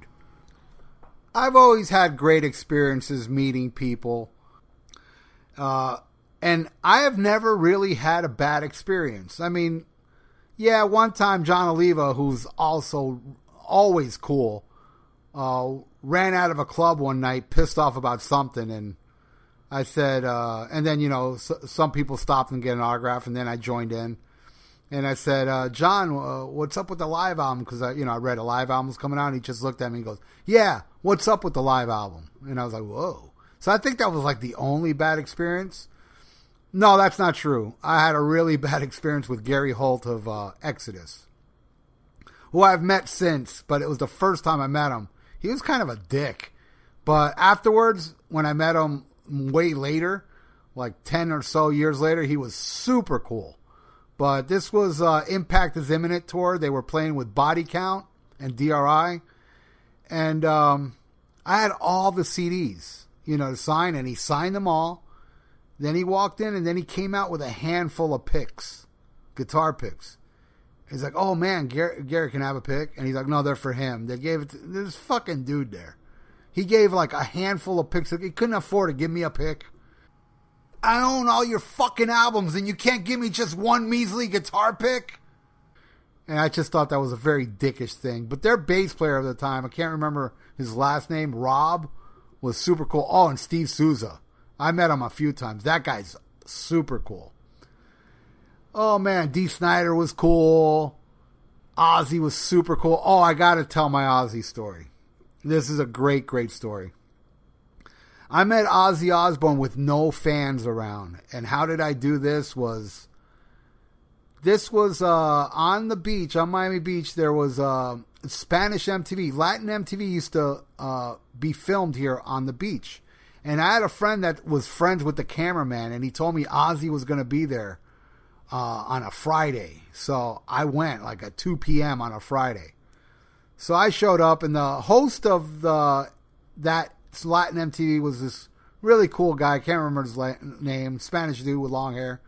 And he took a liking to me right when I got there. He's like, hey, how you doing? I had the Ozzy shirt. I had a couple Ozzy things to get signed. You know, and he's like, yeah, Ozzy will be here soon. Yeah. Hey, you want to come in when I interview him? I'm like, yeah, dude. So I'm sitting in the office, and the office was like, there was a hallway outside of the office with glass doors. And I saw Ozzy walk by with his assistant, Tony. And he just walked right by it. And I was like, oh, shit, there's Ozzy. And then I walked out, and Ozzy and Tony were looking around. And I just go, Ozzy, it's over here. And he turned around and came in. I didn't bother Ozzy. I figured I'll ask for an autograph when it's, you know, when he's done with his interview. So we sat down. This was before Osmosis came out, and I'm sitting there watching Ozzy. And while Ozzy's being interviewed, which I have on video, Ozzy talked about his new guitar player, Joe Holmes, which was a student of Randy Rhoads. And I was like, oh, wow, that's cool, you know? And then there were certain parts of the interview where Ozzy would say like something funny, and he'd always look right at me and laugh. And it was just, I don't know, it was just mind blowing. And then the interview was over, and they took him into like a little green room, and I'm just hanging out outside the room with the records. And the host of the show was so cool. He's like, come here. And he goes, what's your name, Ralph? And he goes, Ozzy, I want you to meet my friend Ralph. And Ozzy's like, hey, how you doing? I'm sure Ozzy's like, there's no fans around, so he gave me a good amount of attention. And he even patted the couch he was sitting in and said, sit down, Ralph. And he signed all my stuff. And I said to him, Ozzy, were you in a band called Magic Lantern? Because there's a friend of mine that his father-in-law bought him a bunch of used records. And one of the records was his band from the 60s called Magic Lantern, where the guy was a dead ringer for Ozzy. And his name was Ozzy Osbourne. Or John Osbourne. I can't remember. So I said that to him, and he said, no. It's another bloke called Ozzy Osbourne. I know the band you're talking about. And he's like, yeah, I haven't heard that in a long time. Magic Lantern, yeah. I remember back in the day, people thought I was him.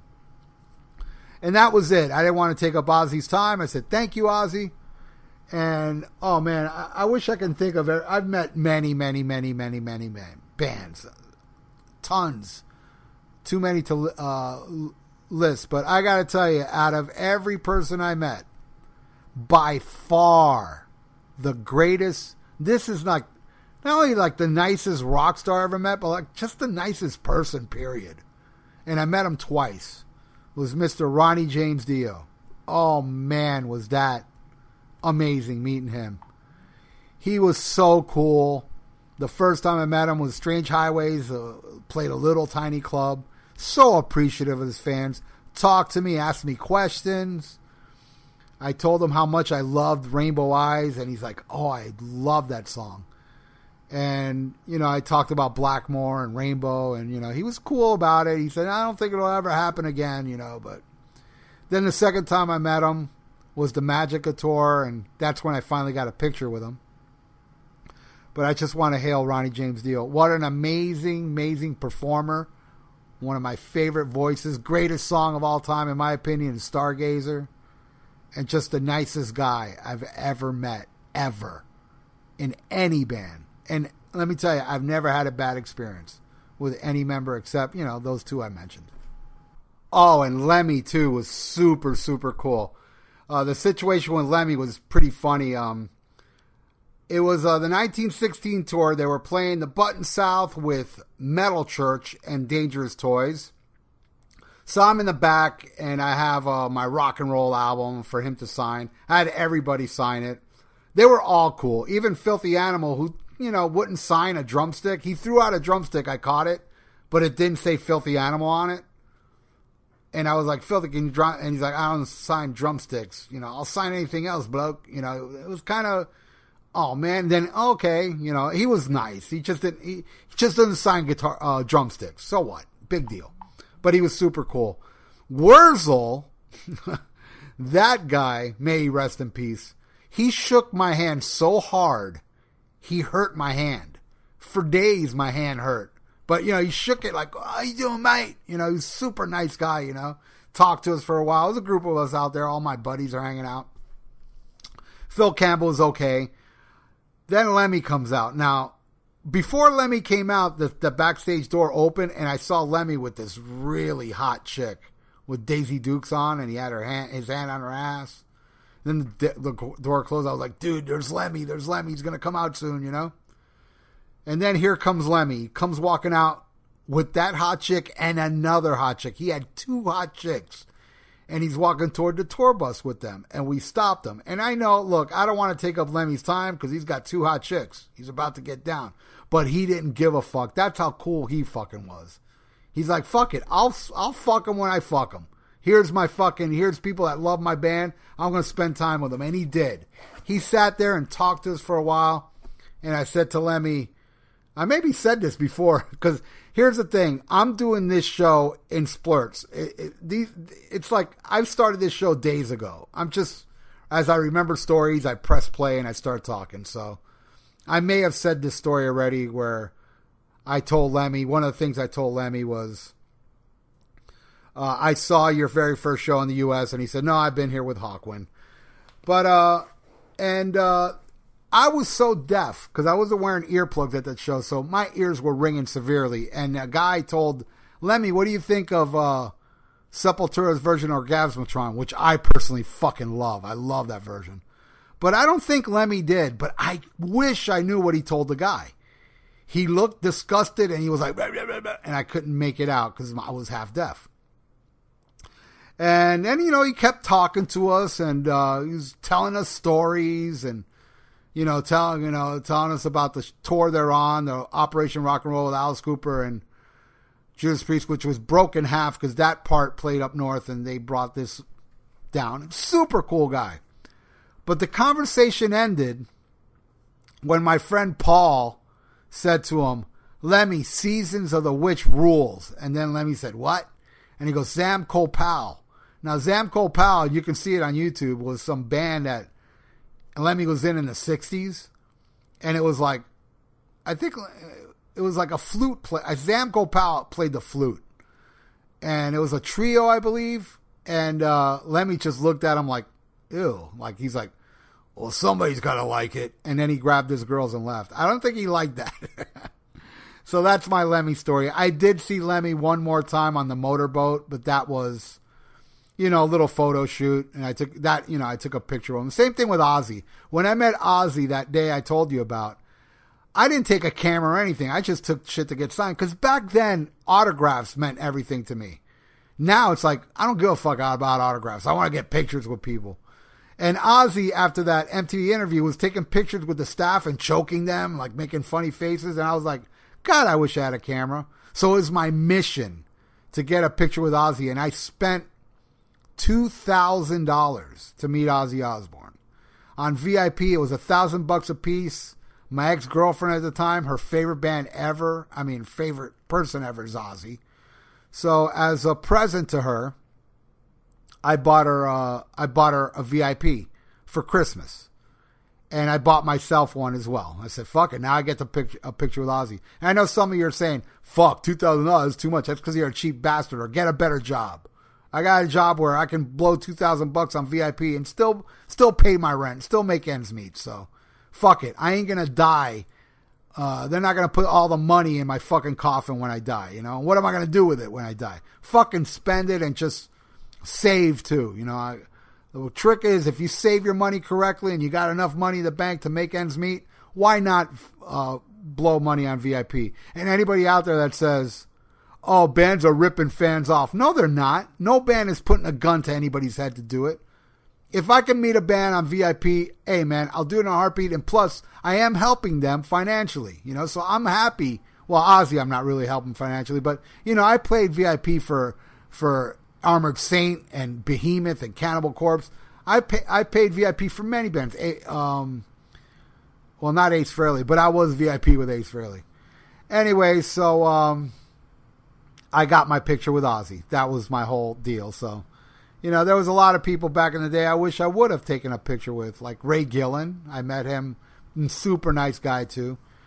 So I think I covered enough. I know I'm leaving a lot of killer stories out. Oh, I want to end it with this. One of my top favorite shows, too, was Kiss Reunion in Madison Square Garden. My friend Eve had skybox seats.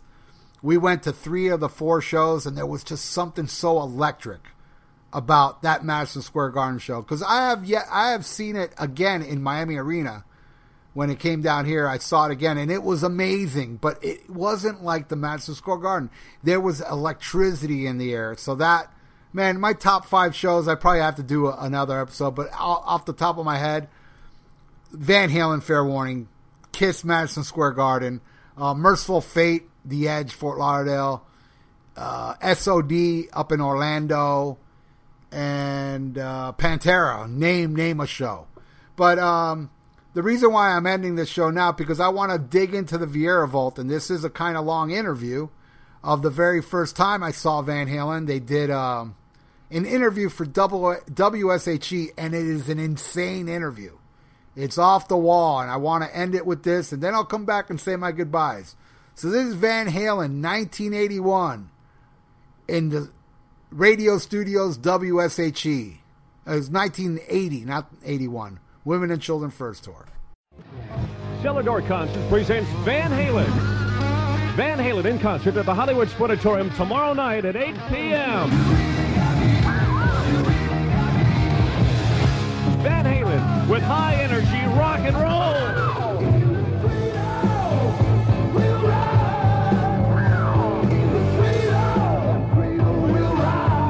Tickets are $9 reserved plus a service fee. It includes parking.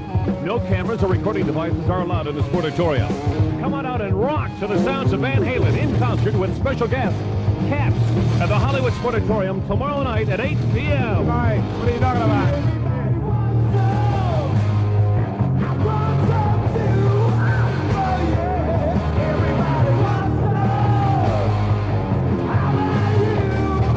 Night to remember. And on August 22nd, see the Kings in concert with Louisiana LaRue at the Sunrise Musical Theater. A Cellar Doors concert presentation. Looks like we got a couple of Queen fans in the studio. I'm Tom Mursky, and we've got the entire get the number of that thing. Van Halen band. Hello! Hello! Yes, indeed, my man.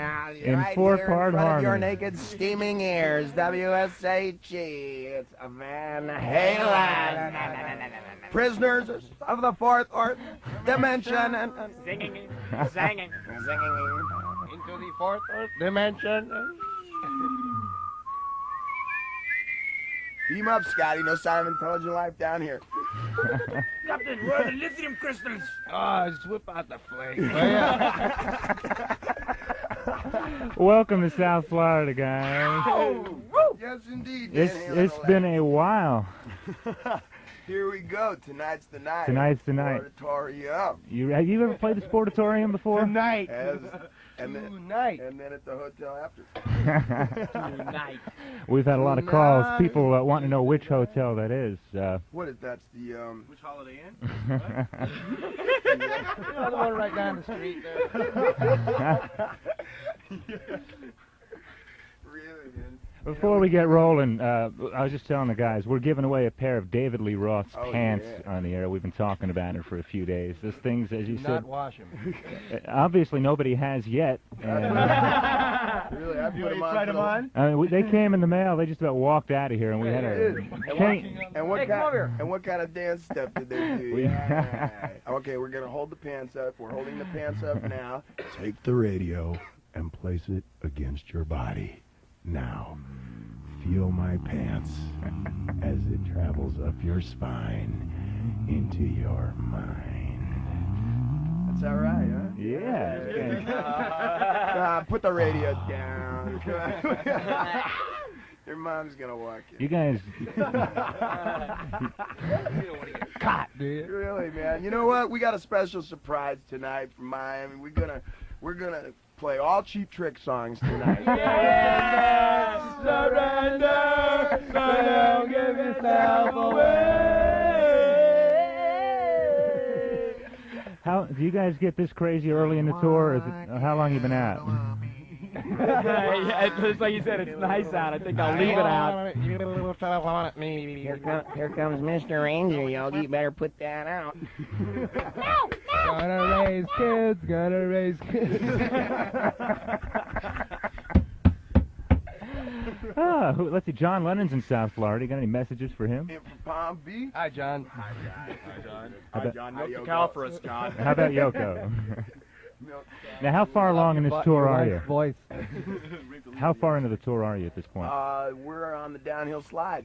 Since day one. According to my probation officer, it's we started in March and we're carrying on all the way through the summer. We're going around the world with this. We're carrying the 55-ton gun, Van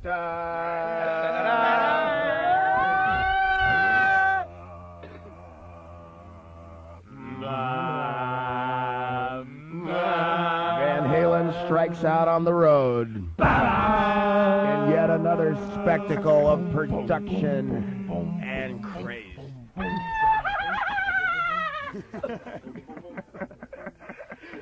All right, first question, fifth try. Where did you? No! No, how'd you get together? Were you guys like totally sane when this tour started back in March? No musical influences here. It's all based on attitude and the lack thereof. Hey, you're gonna have to ask some questions, right? Okay. No, hey, you guys are doing fine all by yourself. Now, about those pants that we're giving away, we got the pants. We got a couple of Van Halen albums that the band signed, and these 5 little gold necklaces. Have you seen those necklaces? Yeah, they're nice. Special Colombian gold, and it took a long time to weave them together, and it crashed. By DC3, we had them in And it crashed. It's my sister you're talking about, sir.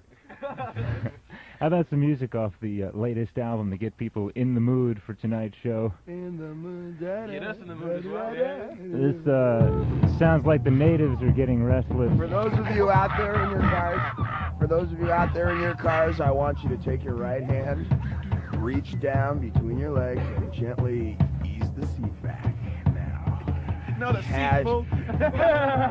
now casually grasp firmly but gently the volume knob and ease it to the right.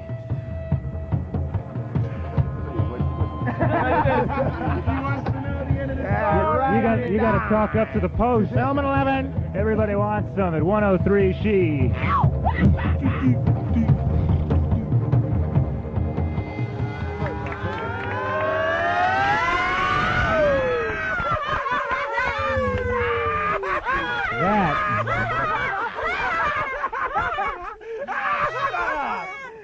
That was a cheap trick. That was Van Halen on She. They're here in the studio admiring. I didn't know you guys were such Pat Benatar fans. We are. We're sitting here looking. We're trying to figure out what her legs really look like. We're sitting here looking at a picture of Pat Benatar here. Holding it in one hand. And Mike, what is your favorite part of her body in this picture right here? The background. The back. Yep, she ain't got no jackbone. What's a jackbone? Well, that's the Jack Daniels bone. I get a Jack Daniels bone, but Pat's not doing it to me. Michael likes a girl who knows what she's doing because after a bottle of Jack, I don't.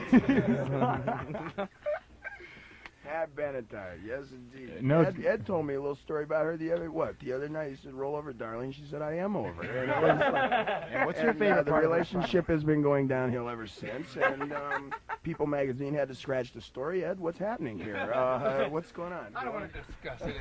Okay, let's talk about brown M&Ms. Let's get serious now. That's a simple case. What happened is we were playing in Pueblo, Colorado, and in our contract with the promoter, for the stage size and for the the lights and the PA, the whole thing reads like a book.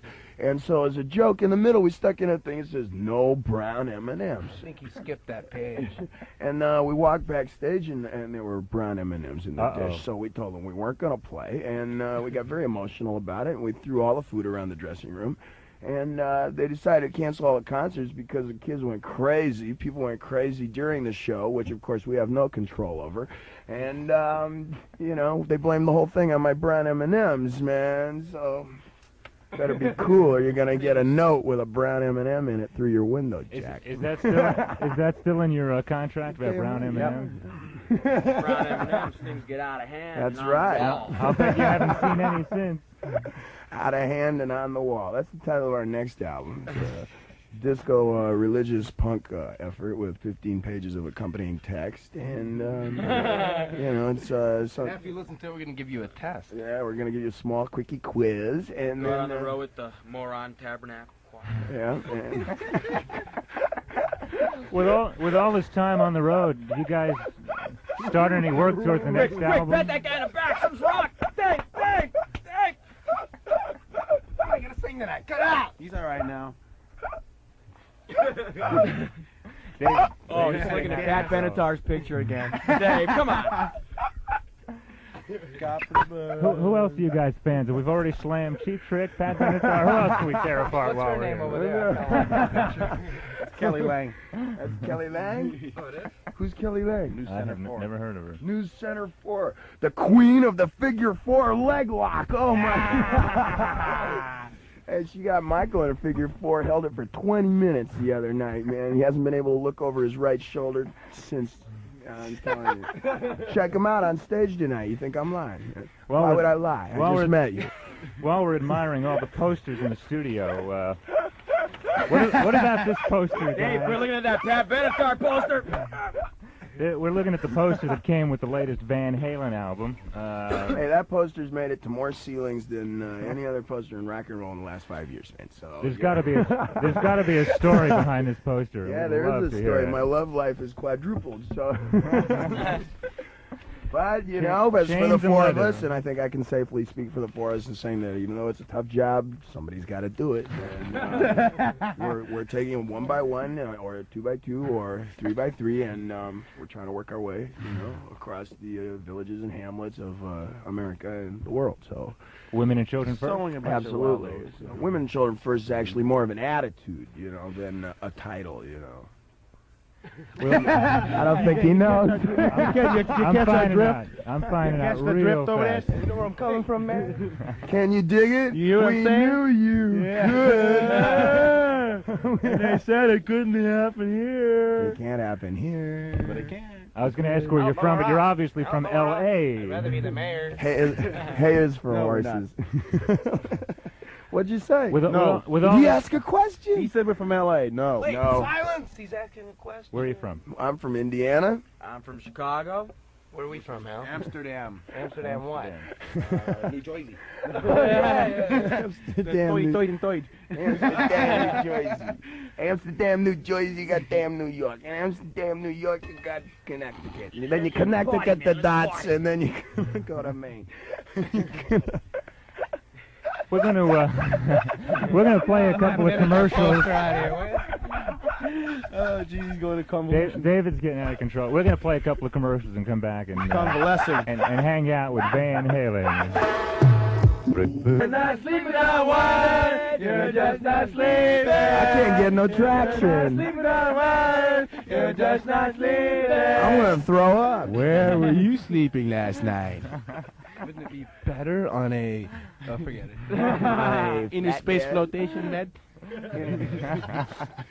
Come and taste the world of Van Halen. Open wide, spread 'em far. We'll fill you up right to heart. Right to heart. Backstage. Open wide, spread 'em far. Backstage tonight, the exclusive Van Halen club where we'll liquor up front, poker in the rear. Here we go. Hey, if you're not sleeping on one, you're just not sleeping. Bomba-dee-da, bomba-dee-da, bomba-dee-da, bomba-dee-da. Happy trails to you. Bomba-dee-da, bomba-dee-da, bomba-dee-da, bomba-dee-da, Happy trails to you. Keep smiling until then. Who cares about the clouds when we're together? When Van Halen comes around, it's sunny.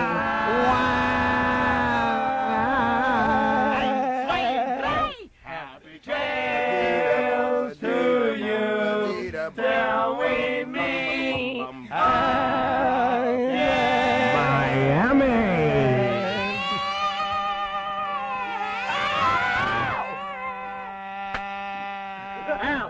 Incidental punishment after the ball is blown dead. Jump ball.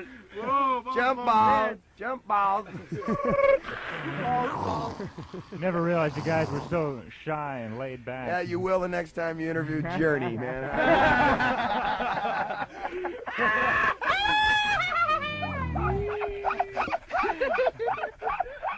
We did a few weeks ago, and you're right. We would like to thank you guys for coming Hey, by well, here. yeah, but you won't And, because but we won't. We'll see you tonight at the Sportsatorium. Yes, indeed, friends. Be there, be square. We'll be hopping and bopping and popping with the best bet for the boss beat at the top of the pops. Smash, go! Shut up, Dave! Got the timely tunes for those with the texture taste.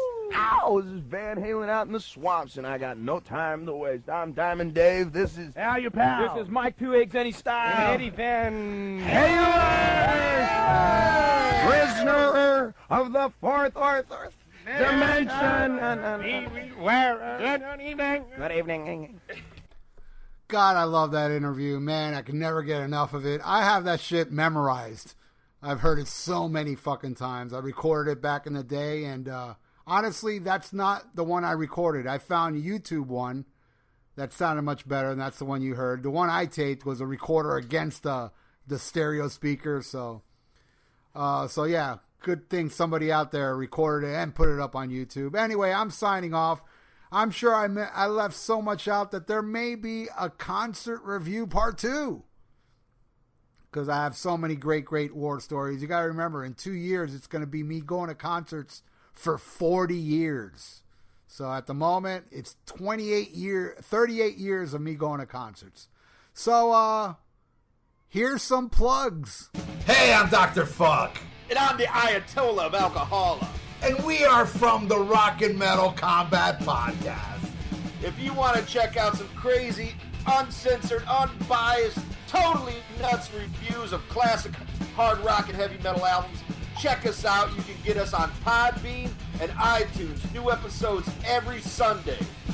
That's right. And we also do each other's moms. True. Free of charge. Well, mine charges. Oh, yeah. Yeah, mine's free.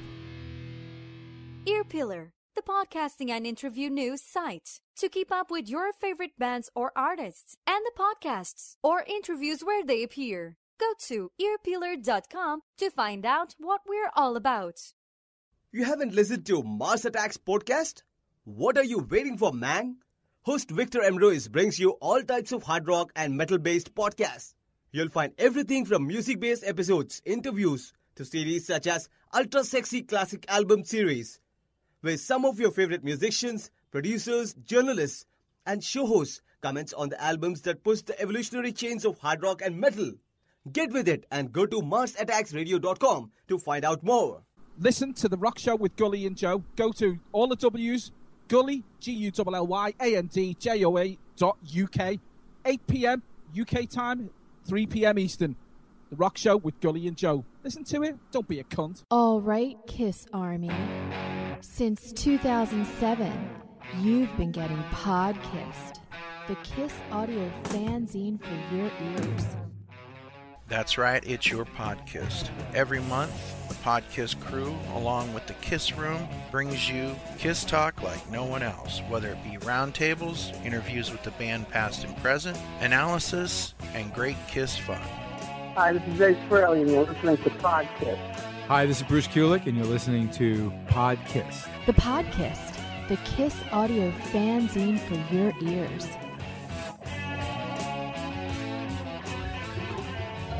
Hey everybody, I'm Aaron. And I'm Chris. And we're from the Decibel Geek Podcast. And if you love this...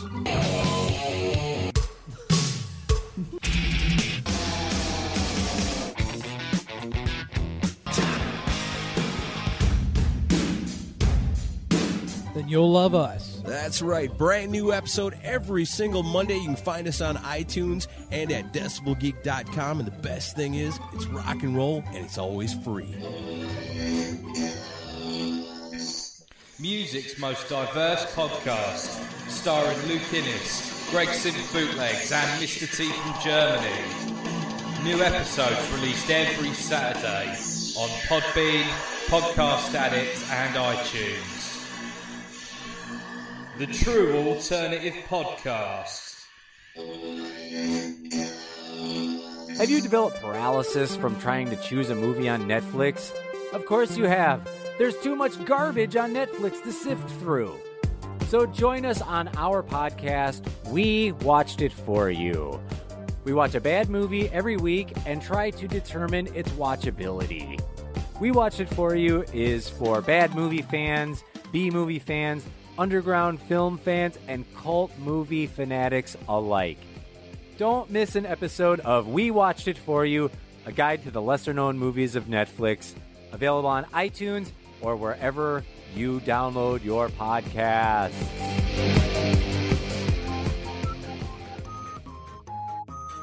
Hello, my name is Lee Gerstmann, and I have a podcast which is improvisational in time. The next episode might be 20 seconds away or it might be 20 years away, but it's called The Lee Gerstmann Show, and I do a lot of record reviews, but I also do editorials about women and food and other subjects, strange or otherwise. Feel free to take a listen to The Lee Gerstmann Show on Spreaker. Thank ya. Hey, headbangers, you want your own radio show? Well, you got it. On Thursday nights here on that metal station, join me on the Dr. Fuck Show. Go in the chat room and I will make you my co-host. That's right. Everybody that joins me in the chat room, I discuss whatever you guys want to talk about. I'll mention your name, I'll say what you say, and we're going to go back and forth. And I'll even fucking play whatever request you want. Unless it sucks, then I ain't playing it because my show rules. And only songs that rule is allowed right here on that metal station. The Dr. Fuck Show airs live Thursday nights at 8 p.m. Eastern. Hope to see you there. Well, no, fuck that hope. I better see you there, motherfucker. All right, and a couple more plugs. James McCormick, he has a radio show and a podcast, Mind Over Metal. You can check it out on Spreaker and iTunes. Terrence Reardon and Friends YouTube audio-visual review show. And anybody else, if I forgot, please send me an ID so I can add it on to the show. So I'm signing off, and if you're hearing my voice now, thank you so much. You know, I know it's me babbling off for fucking 2 hours about all the shows I saw back in the day. Not all. I mean, I'm telling you, every show I mentioned is probably like not even a quarter of the amount of shows I've seen. And I know I've left a lot of great stories out that I will remember and get pissed off about it and write it down on a paper, so there will be a part 2 unless I get bad reviews on this show. And I also want to thank everybody for all the positive reviews so far, the first 2 episodes. And I hope this one gets a positive one, episode 3. So I'm signing off, and please petition, get Rob Halford on my show, and I'll take John Bush and Robin Zander too. That is my goal.